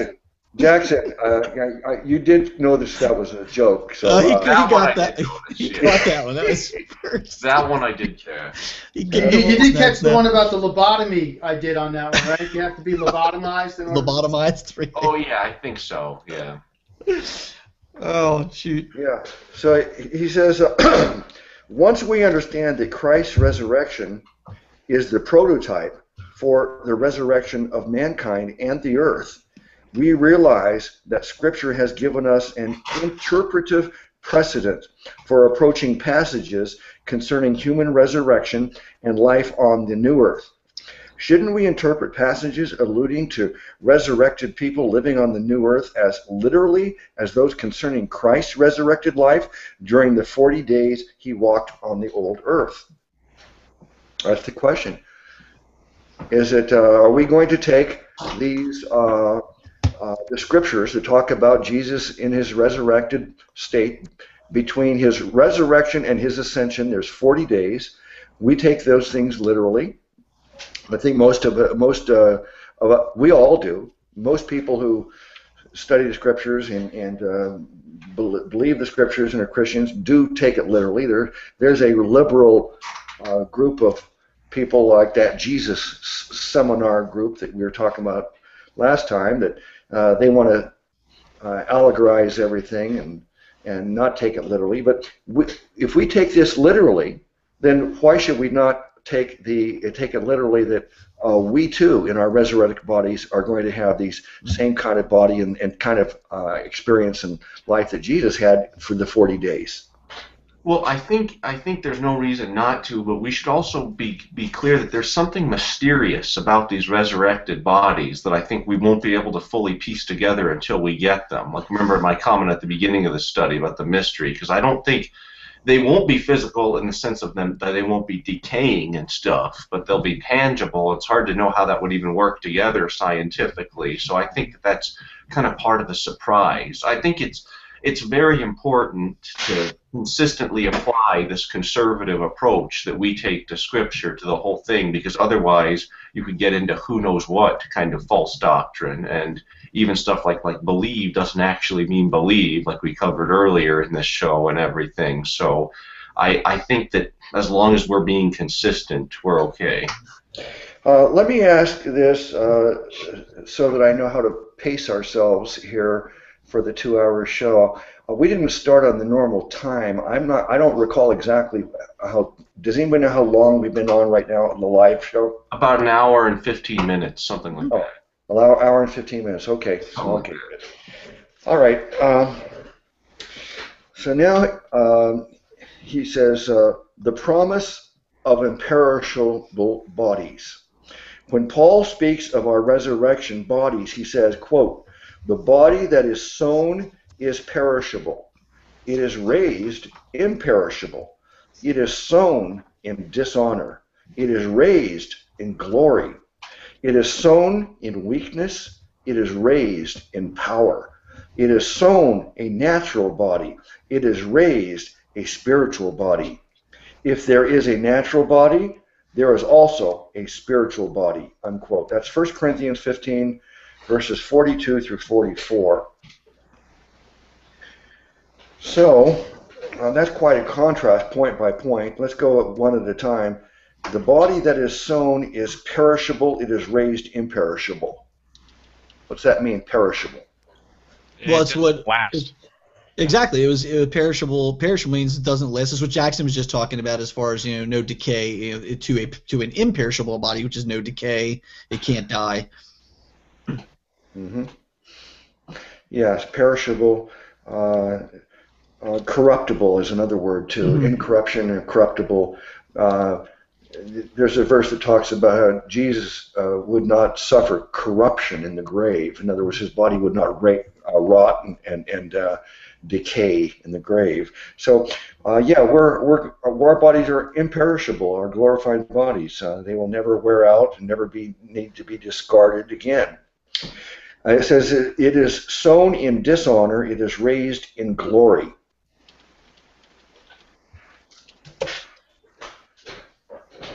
I think that, yeah, the dishonor right there speaks to the curse of sin. Sown in sin, thereby, unfortunately, through being born as a human being, you're born in a dishonored state. Well, Adam's fall, Adam and Eve, when they fell after eating the fruit, their bodies would die. Mm-hmm. So yeah, definitely, and now the correction, of course, is Christ. So it makes a lot of sense. Mm-hmm. Yeah. Honor is an interesting word. I'd like to be an honorable person.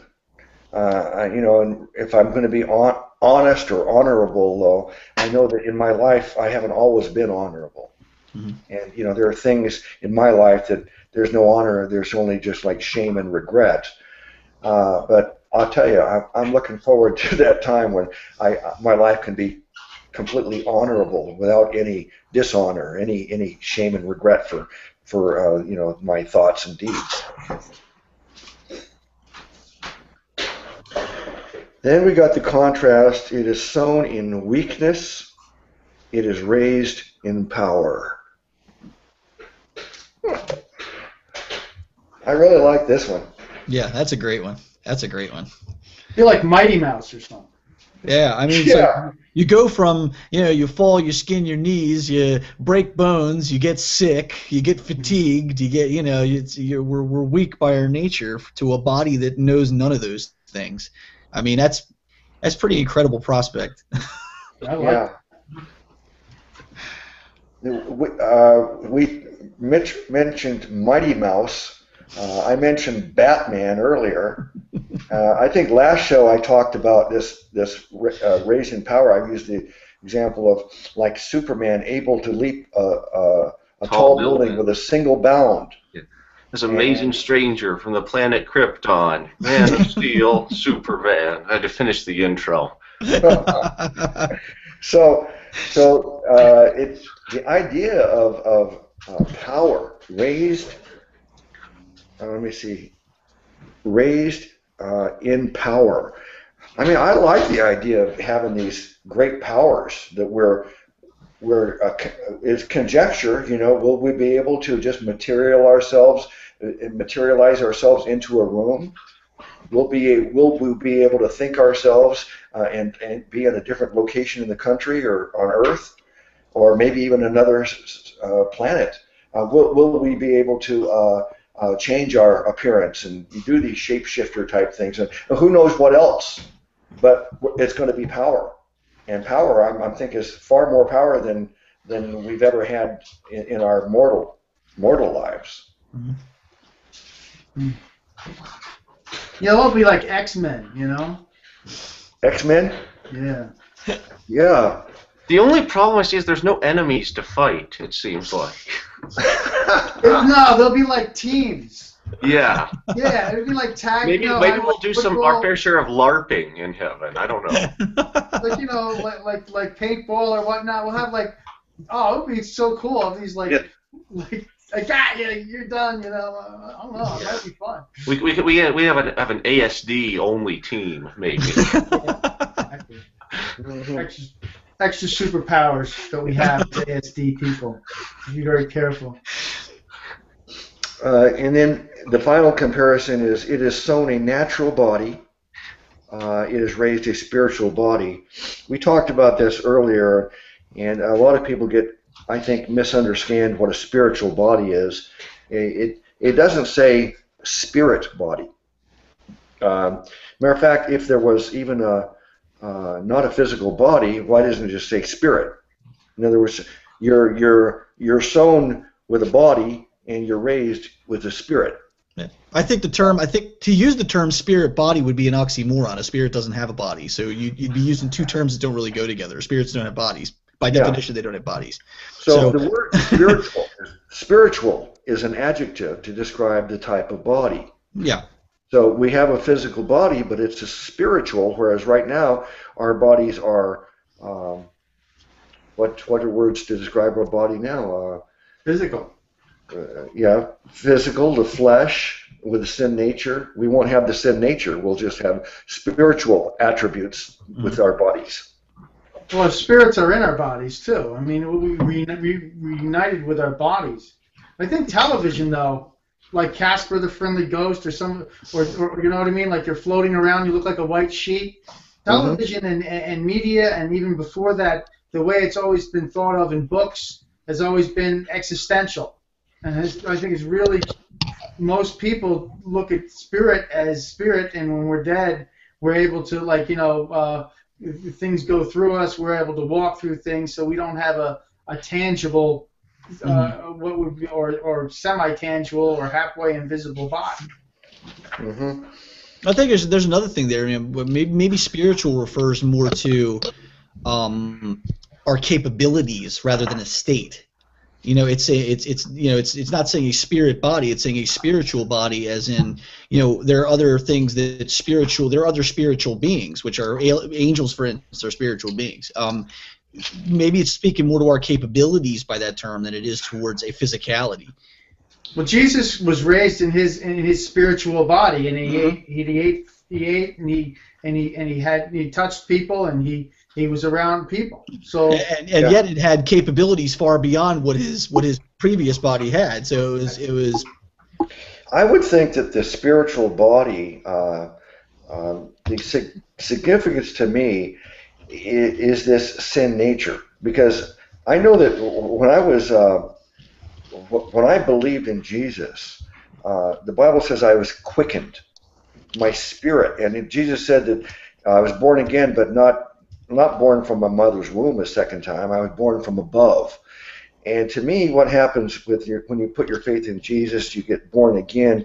Your spirit is quickened. Your dead spirit, is brought to life, and there's a connection. See, I think that the connection man originally had with God, like this, was severed at the fall. And then when I put my faith in Jesus, the Holy Spirit and my spirit are connected again. And so now my spirit is fine. My spirit's healthy, alive, united with God, but my body's still the issue. My body, something in every cell of my body, something in my genetic code makes me a sinner. It's that sin nature. And I still have to deal with that. And once I get my new body, this spiritual body, it doesn't have that old sin nature anymore. So I don't have these, as Jackson was asking before, about temptations.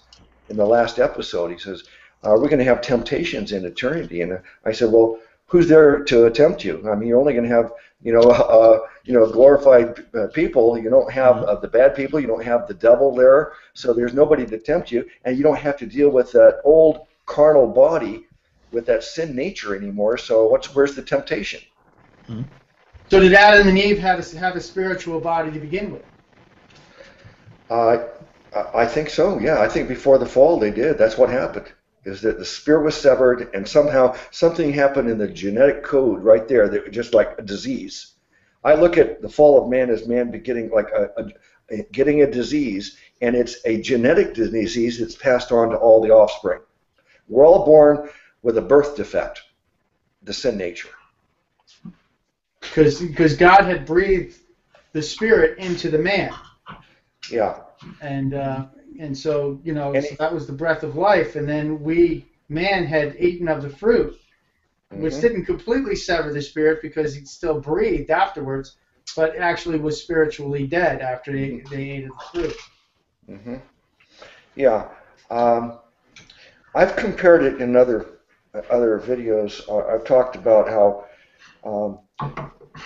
you have this man's spirit, the breath of God in man, and then you have the fall, and that's severed. It's like an umbilical cord that's cut, and now there's this separation.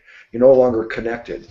And it's almost like being plugged into a wall outlet, and we were plugged into God, we were connected, but now we're unplugged and we don't have the energy, the source, the spiritual energy from the Holy Spirit any longer, or an internet connection where you lose the connection, and we need to get reconnected so we're back, have this connection. We do it through the Spirit. Our spirit gets regenerated, quickened, connected to the Holy Spirit.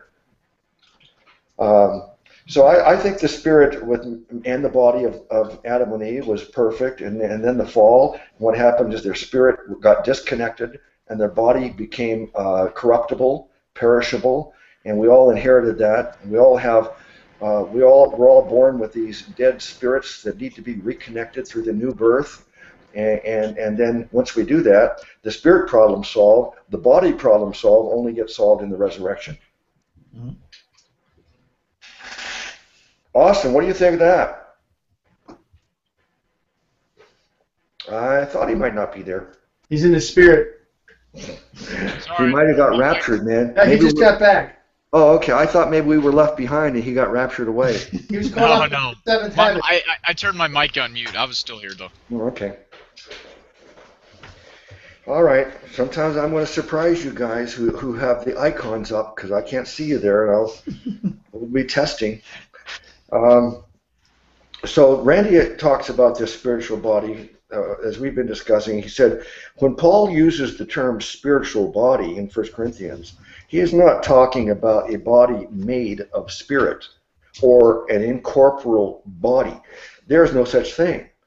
Body means corporeal, that's flesh and bones. The word spiritual here is an adjective describing body, not negating its meaning. A spiritual body is first and foremost a real body, or it would not qualify to be called a body. Paul could have simply said, quote, it is sown a natural body, it is raised a spirit, unquote. If that were the case, judging from Christ's resurrection body, a spiritual body appears most of the time to look and act like a regular physical body, with the exception that it may have, and in Christ's case it does have, some powers of a metaphysical nature that is beyond normal physical abilities.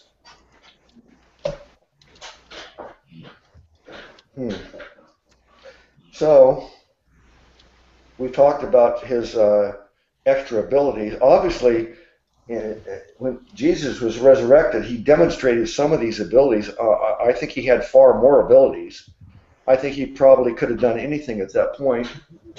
I mean, you know, before his death on the cross, even though he was God, manifest in the flesh, it says that he set aside some of his power temporarily so that he could live as a man.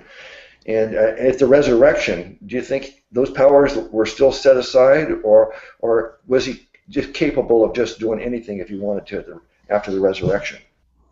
Very weird, because my head goes in a lot of different directions. I got this Toby, what's his name, Spider-Man in my mind, and I'm wondering if, like, you know how you have zip lines and whatnot that we go to parks, I'm wondering if I'll actually be able to get an attachment or be able to just shoot webs and, like, swing between buildings. Or I'm just, I don't know why my head is going there, but I think it would be awfully fun to do the Spider-Man. Yeah, you know, Mitch, that's a very bizarre idea. But I'm open to hearing that idea. I like these. You can go with me, man. Forget about parachuting. Like, we'll grab airplanes and we'll swing under them and then grab buildings. Oh man, I mean, flying's fun, but swinging, oh God, you're crazy. Yeah, I mean, maybe there's no limit except our imagination. The things that we'll do for entertainment. See that? We'll have teams. I'll be on the Aspie team, man. Yeah. We'll be the name of your team, Mitch? Yeah. Mitch, what'd you say the name of your team is? Aspie, the A team. The A team. Oh, the Aspie team. What, are you gonna only hang out with Aspies? Mitch, are you gonna discriminate and only hang out with Aspies in eternity? It's possible. Oh no, we support neurodiversity. Remember. Oh, It's just okay. that that'll be our team. Okay.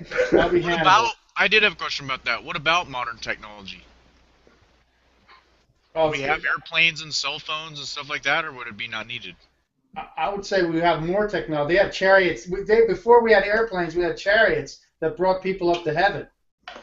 I mean, that's Well, pretty wild. I think, Austin, that there'll be a really, at least this is just a thought. I don't have anything to back this up, so we can look at this later, but you'll notice some, like, types of fantasy, like, particularly, like the Final Fantasy series of games, where they've got a really cool mixture of old-time things, like chariots and swords and that kind of older stuff with newer things like airplanes and stuff. And I've always thought maybe heaven could be like that, you know, like a futuristic medieval with technologies and stuff like that. Because I actually picture kind of a medieval theme sort of in heaven because it's the kingdom of God.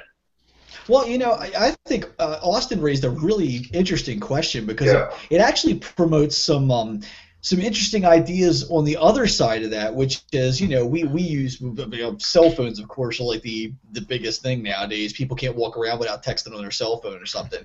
But in heaven, I kind of always got the impression that maybe we won't need that at all. It may be a sense of if I want to communicate with somebody, all I need to do is simply think to that person can think back to me. Or will we be unlimited by that capacity to just, you know, if I want to be in the presence of someone, can I just be in the presence of someone in a thought, you know, from one end of the universe to the other? Can I have thought waiting? Huh? Thought waiting? Or thought blocking, where you can. I don't feel like talking to you right now. Because it's like you can't really pull that in heaven, can you? Because it's like in eternity you can't pull. It's like, man, I can't ignore them. Like, I gotta take this. Hold on a second. Yeah. See now, Hold that thought. Austin, that was a very good question. It was a good question. And that question and 100 others like it are worth discussing. And trying to, you know, speculate. And is there anything in Scripture that can give us any clues about it? Some of the things we're going to be left wanting. What? Wasn't me. Was that Austin? No, that dog is mine in the background. What kind of a dog is it? It's a Papillon. Is he neurotypical or not? Well, she's a The dog. butterfly. Here, you Papillon want is me to butterfly. show her? I'll get her. Yeah, let's see your dog. You And that brings another can't name question. a dog a butterfly. Jackson? Butterfly in French. All right, let's see. He's giving the dog a complex. The dog thinks it's a butterfly. He wants to be a butterfly. Wants to fly. I'm a butterfly. This is my Papillon. sister's dog, so. Was your other question, were animals going to be in heaven? Well, that's the next question I'm going to ask once we see this dog. Yeah, see her? I No, like how no. Jackson, real quick. I like how you were like, "This is my sister's dog." It's Yeah. like I don't want to claim any responsibility for what this animal looks Hey, like. Jackson, do you realize, Jackson, you don't have your video on. You just have your icon up. I There it don't. is. Yeah, there. Okay, there. Let's see the dog. There. Oh, how cute. That's a papillon, huh? That's a Now the bad- Yeah, the question thing is, unfortunately, I wish we could like get the vocal cords removed on this dog or something because it's screech gives me a sensory overload. Mine too. Yeah. I don't know why we ever got dogs. They drive me crazy. My other dog, the big dog that I used to have was didn't do that at all. But this Well, one, you know those shock collars work really well. oh yeah. My wife made. My sister's very opposed to any discipline for this dog, pretty much, which is Well, why. the shock collar is good because my wife made me wear one, and you learn very quickly. Only a couple of times, and you learn not to talk, so that dog will learn very quickly. Yeah, but they. So here's the question: do all dogs go to heaven, or just the little cute dogs like this one? Well, if there's one dog that does not deserve to go to heaven, it's this one. Yeah, but as he pets the dog very lovingly and Yeah. Trust me, though, this dog is like, it has separation anxiety to the core. he's a ham bone too. Yeah. Yeah. So yeah, we actually have a chapter coming up on that, Austin, talking about our pets. Will pets go to heaven? No, that's a really good talk. Because I love snakes. I'd love it if there were snakes in heaven and everything. So. Well, isn't it in the Bible serious? it talks about the boy playing by the snake's hole or You know whatever? Yeah. You know what happened last time when the snake started interacting with us? Okay, so he says, Paul goes on to say, quote, "And just as we have borne the likeness of the earthly man, so shall we bear the likeness of the man from heaven. I declare to you, brothers, that flesh and blood cannot inherit the kingdom of God, nor does the perishable inherit the imperishable. We will be changed. For the perishable must clothe itself with the imperishable, and the mortal with immortality. When the perishable has been clothed with the imperishable, and the mortal with immortality, then the saying that is written will come true. Death has been swallowed up in victory. Where, O death, is your victory? Where, O death, is your sting?" Isn't that a wonderful, wonderful part of the scriptures there? Yes. 1 Corinthians chapter 15. It's like mocking death. It's a great line. Yeah, he's like, Paul's like laughing in the face of Yeah, death. exactly. Mm-hmm. Yeah. He said, when Paul says that flesh and blood cannot inherit the kingdom of God, he's referring to our flesh and blood as they are now, cursed and under sin. Our present bodies are fallen and destructible, but our future bodies, though still bodies in the fullest sense, will be untouched by sin and indestructibility. And indestructible. They will be like Christ's resurrection body, both physical and indestructible. Now, here's an interesting point. It says flesh and blood cannot enter, and it says that Jesus referred to himself as flesh and bone. And there are people, including Dr. Ruckman. I brought this up too before, and if you remember a couple of sessions back, I kind of mentioned this. Yeah, I remember. I don't know where you got it from. Did you just think of it, or did No, I just thought of it myself. I never heard anybody really talk about it before. Yeah, Dr. Ruckman even says at the rapture. Let's say you get raptured right now. Your body's taken away, but all the blood is left on the floor. You don't take any blood with you. All the blood's left behind. Just like Jesus on the cross, all his blood was shed, no blood left. This is the example he's saying. Blood can't enter the kingdom of God in eternity, but flesh and bones can, as Jesus said. So now Randy Alcorn takes another perspective on this. He's saying that, yeah, flesh and blood in our current state, but flesh and blood in a resurrected body with no sin nature can enter the kingdom of God. So the question is Ruckman right, where we won't have any blood in our bodies in eternity? Maybe what are we going to have, like maybe some kind of like what's it you put in your radiator? Antifreeze.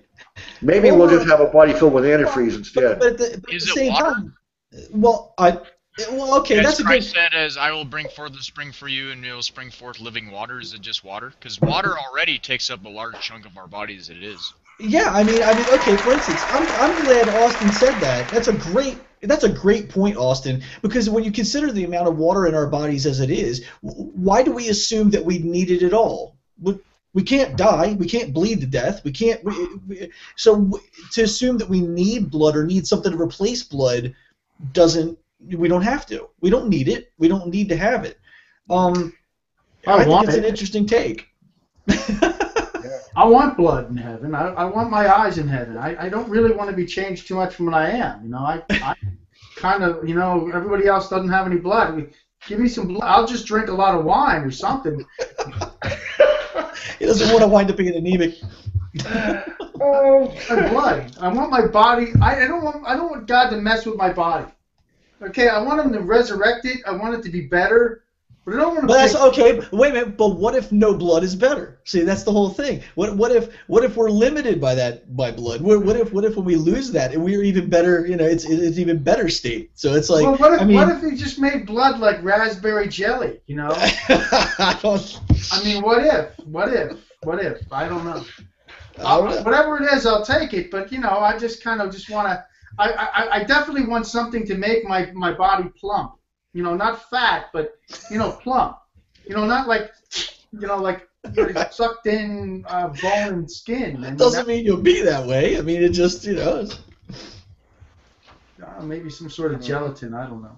Well, he doesn't say blood and raspberry jelly can't inherit the kingdom of heaven.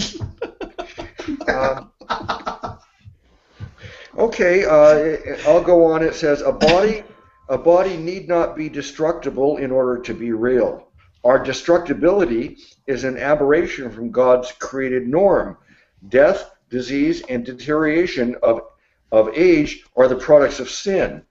Because there was no death before the fall, presumably Adam and Eve's original bodies were either indestructible or self-repairing, perhaps healed by the tree of life, as suggested in Revelation 22:2.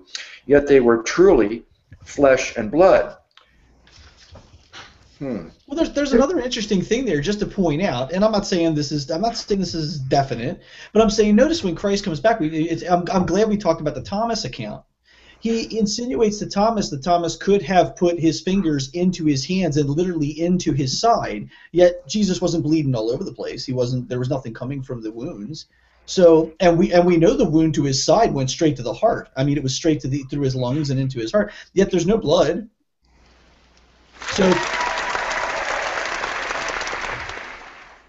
I like that point. Very good get. Thank you. Yeah. What I was going to say about this indestructibility is that obviously Jesus could have repaired his body and had no wounds left if he wanted to, right? But he left that there as a sign to show, look, this is what this is how I suffered for you, but he could have then, or maybe he has since, I don't know, repaired all that and doesn't have any wounds remaining. But we know as human beings, when we get an injury, our body heals itself. And let's say that you've got a cut, a laceration on your hand. I've got a little mark here on my hand right now. Can you see that little mark right there? A little higher. Higher. I can beat that. Hold on a second. Look at this sucker on my I skinned my knuckle, and it's been really a couple of weeks, and it's healing, So when you get a little injury to your body, it may take several days or several weeks or longer for it to heal and repair itself. But see, what's to prevent this healing process from speeding up, so that if we get hurt in eternity or something, it just heals it. You've seen these things speeded up in sci-fi movies, where if someone's wounded and you see the healing happening in a matter of a few seconds. I don't see any reason why that couldn't be our state in eternity. And maybe even with medical science, maybe people will be able to have very, very quick healing like that through scientific technology in the near future too. So, would we need to heal at all, though? You mean in eternity? Yeah, I can't imagine skinning my knee in heaven. Yeah, I tend to believe we can't be wounded. I mean, yeah, maybe not. Because you kind of get the impression that pain would come along with a wound, and we know there's not going to be any pain. So I like the idea of getting wounded in heaven, as long as it doesn't hurt too much. As long as it doesn't. I could get run into walls and get hit by trains and whatnot, stand back up. I mean, I also wonder if it's Christ's blood that will be in us instead of our own, because the life of the body is the blood, and if Christ's blood is in us, then it would be what would be running through our veins. Another interesting point. You guys are brilliant, the little points you come up with here. Now, I'm not saying your points are 100% right, but they're certainly very interesting things to consider, and that's one of the things I enjoy about our Hangouts is that even Joe Byron, he has some very weird ideas he's introduced into our discussions, but I'll always find those topics interesting and worth discussing, and so I'm glad that we have this kind of freedom, and not only to bring up a subject, but to know that no one's going to get ridiculed or shunned just because you have some unusual idea, Let's take the last 10 minutes here to just kind of summarize our thoughts on this and make conclusions. and we'll pick up next time with chapter 12.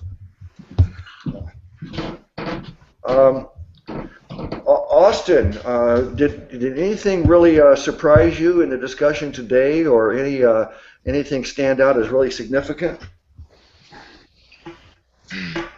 Just the new body's pretty unique in its own. Like it'll be interesting to see what it's like. And I like the idea with the blood thing.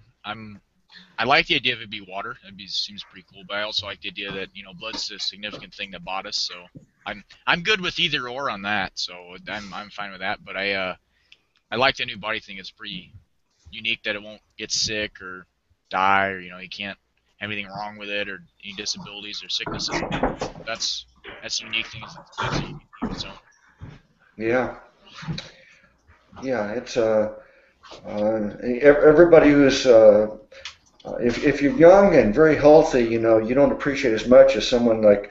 There's another person in the book, I didn't cover this part, but Johnny Erickson Tauda is a Christian writer and stuff. She's paralyzed from the neck down, I think, and she talks about how she's looking forward to that glorified body that's going to be perfect again, and you get people like me. I got spinal stenosis, and during half of the show, my legs have gone completely numb, and my body's aching, and I'm really very, very anxious for this new body with no more pain or aches, and just with some kind of Superman extra powers that we don't have now. So it's really, really exciting. But maybe if you're young and feeling invincible and you're really healthy, and maybe it doesn't mean as much to you. I don't know.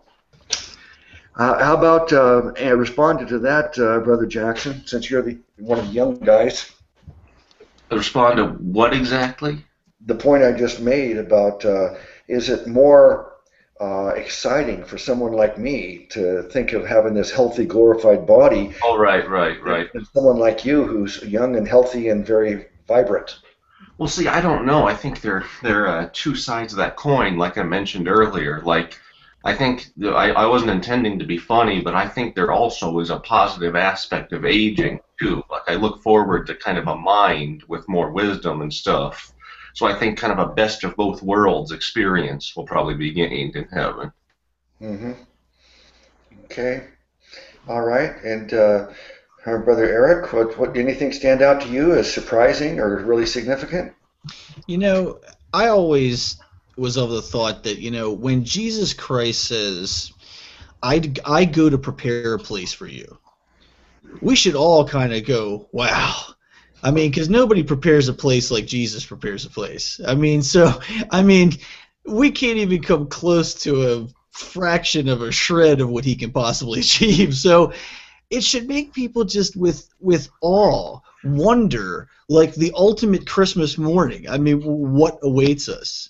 And to think, we're talking about just one aspect right now, just your body. This is the first thing you're going to get. The rapture happens, you receive our resurrected bodies, you get your resurrected body. That's the first thing. And we're already having this huge conversation about an eternity's worth of what we'll do with these bodies. And that to me is just staggering. That's just that one aspect of eternity, your person, the person of you. And that to me is just really humbling. I mean, when you think of it in the scope of eternity and go to the next step, like you mentioned animals or whatever, or natural things, it's very humbling to think about.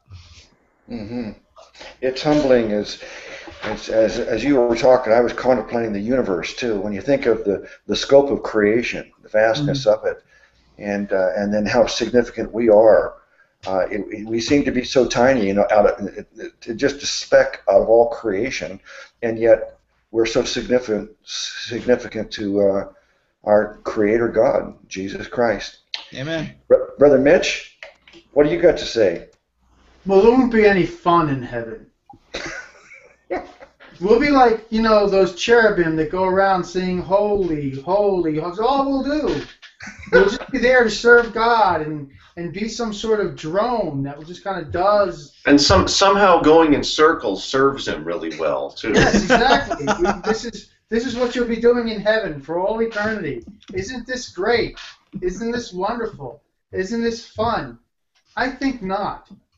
I think there'll be amusement parks in heaven. I think, and I don't know, but I don't think that heaven. I think people get this idea that heaven is just this place where you're given new bodies, everything's going to be great, but you're going to be serving all the time.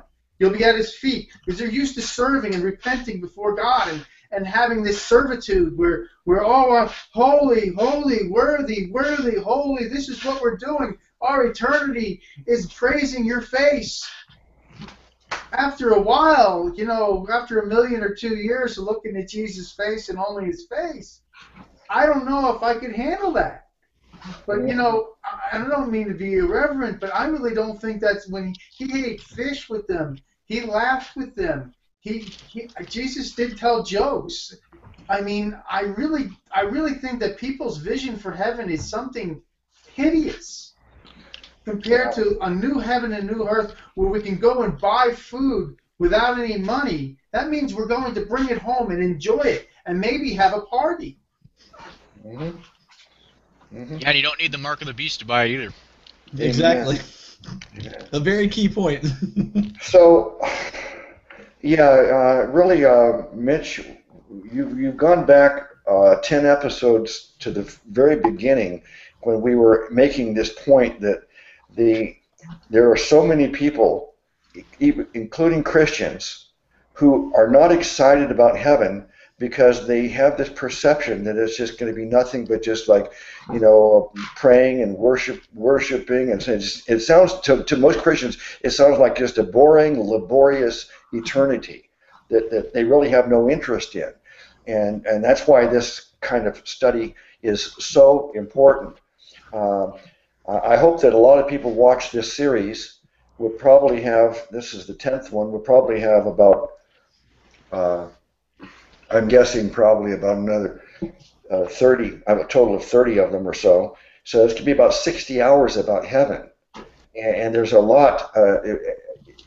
I hope that we're not the only ones that enjoy this discussion. I hope people watch this and benefit from this because it will really get you excited about the future when you understand the reality of what the Bible says of our future, rather than what the world as a whole sees the future of the afterlife, whether it's Christian or anything else.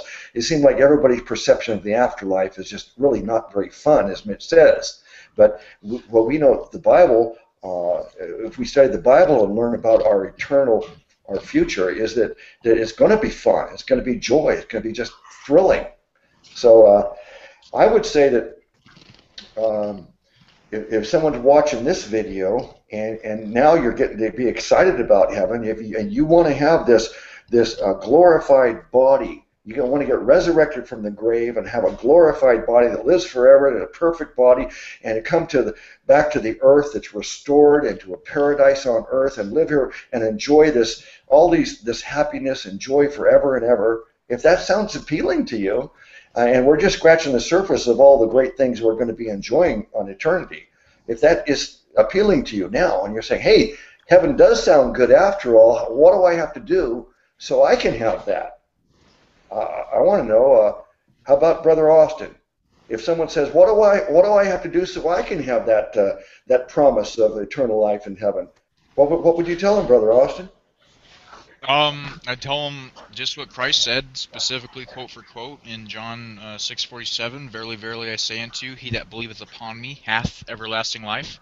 And I'll top that with one more thing, and that is that we'll use what I call the facts about Christ, the gospel, and I'll say that we know that Christ died for the sins of the world, was buried, and rose again 3 days later. We know that when you put your faith in Jesus Christ, the Savior of the world, that you can rest assured because he was not just a mere man.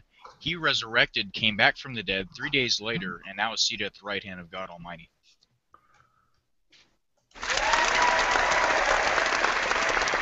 Yeah. And if you're watching this, it's really that simple. Jesus said that we need to get yoked to him. Just like two oxen are joined together by this yoke, we get yoked together with Jesus. We get joined together arm in arm with him. And he said his yoke is easy and his burden is light. He's not requiring much from you at all if you're watching this now. He's just asking you to reject everything else. Reject all the religions of the world. Understand that there's not a religion that can save you. Reject all of the religious leaders. Muhammad can't save you. Buddha can't save you. The Pope can't save you. The Virgin Mary can't save you. Reject all of them and reject your own ability. Understand that you are incapable of working your way to heaven just by trying to be a good person. And understand that your situation is hopeless, but there is one thing that you can do. Put your faith completely in our Savior, Jesus Christ. Put your faith completely in Him. If you depend on Him, He'll come through for you. But if you're depending on your own performance, you'll fall short and you won't get there. So put your faith in our Savior. His name is Jesus Christ. He is God who became a man and died for our sins and rose from the dead. Trust Jesus. Okay? If you do that, make a comment in the comment section of the video, and we would be real happy to hear about that. So now this is actually Brother Jackson's show. I can't even close the show. So, Brother Jackson, you get the final word, and then you can close the live broadcast. All right, all right. Thank you, everyone, for watching. My guess is Luke will probably want to download this video and put it on his channel as well. I just really appreciate everyone who's watched this, and the good thing about this is that we know that if one person's channel isn't working, another person might. So I'm really glad we were able to have this discussion tonight in spite of some early technical difficulties. So, and I'd just also like to say to all the panelists right now, you know, you all have channels and you're capable of doing this too if mine doesn't work or if somebody doesn't work. So let's just make sure all to pitch in to make sure this goes out there, because we're talking about very important things here. Your points are 100% right, but there are certainly very interesting things to consider, and that's one of the things I enjoy about our hangouts. Is that what is that? Even Joe Byron. Go on YouTube or something. There's some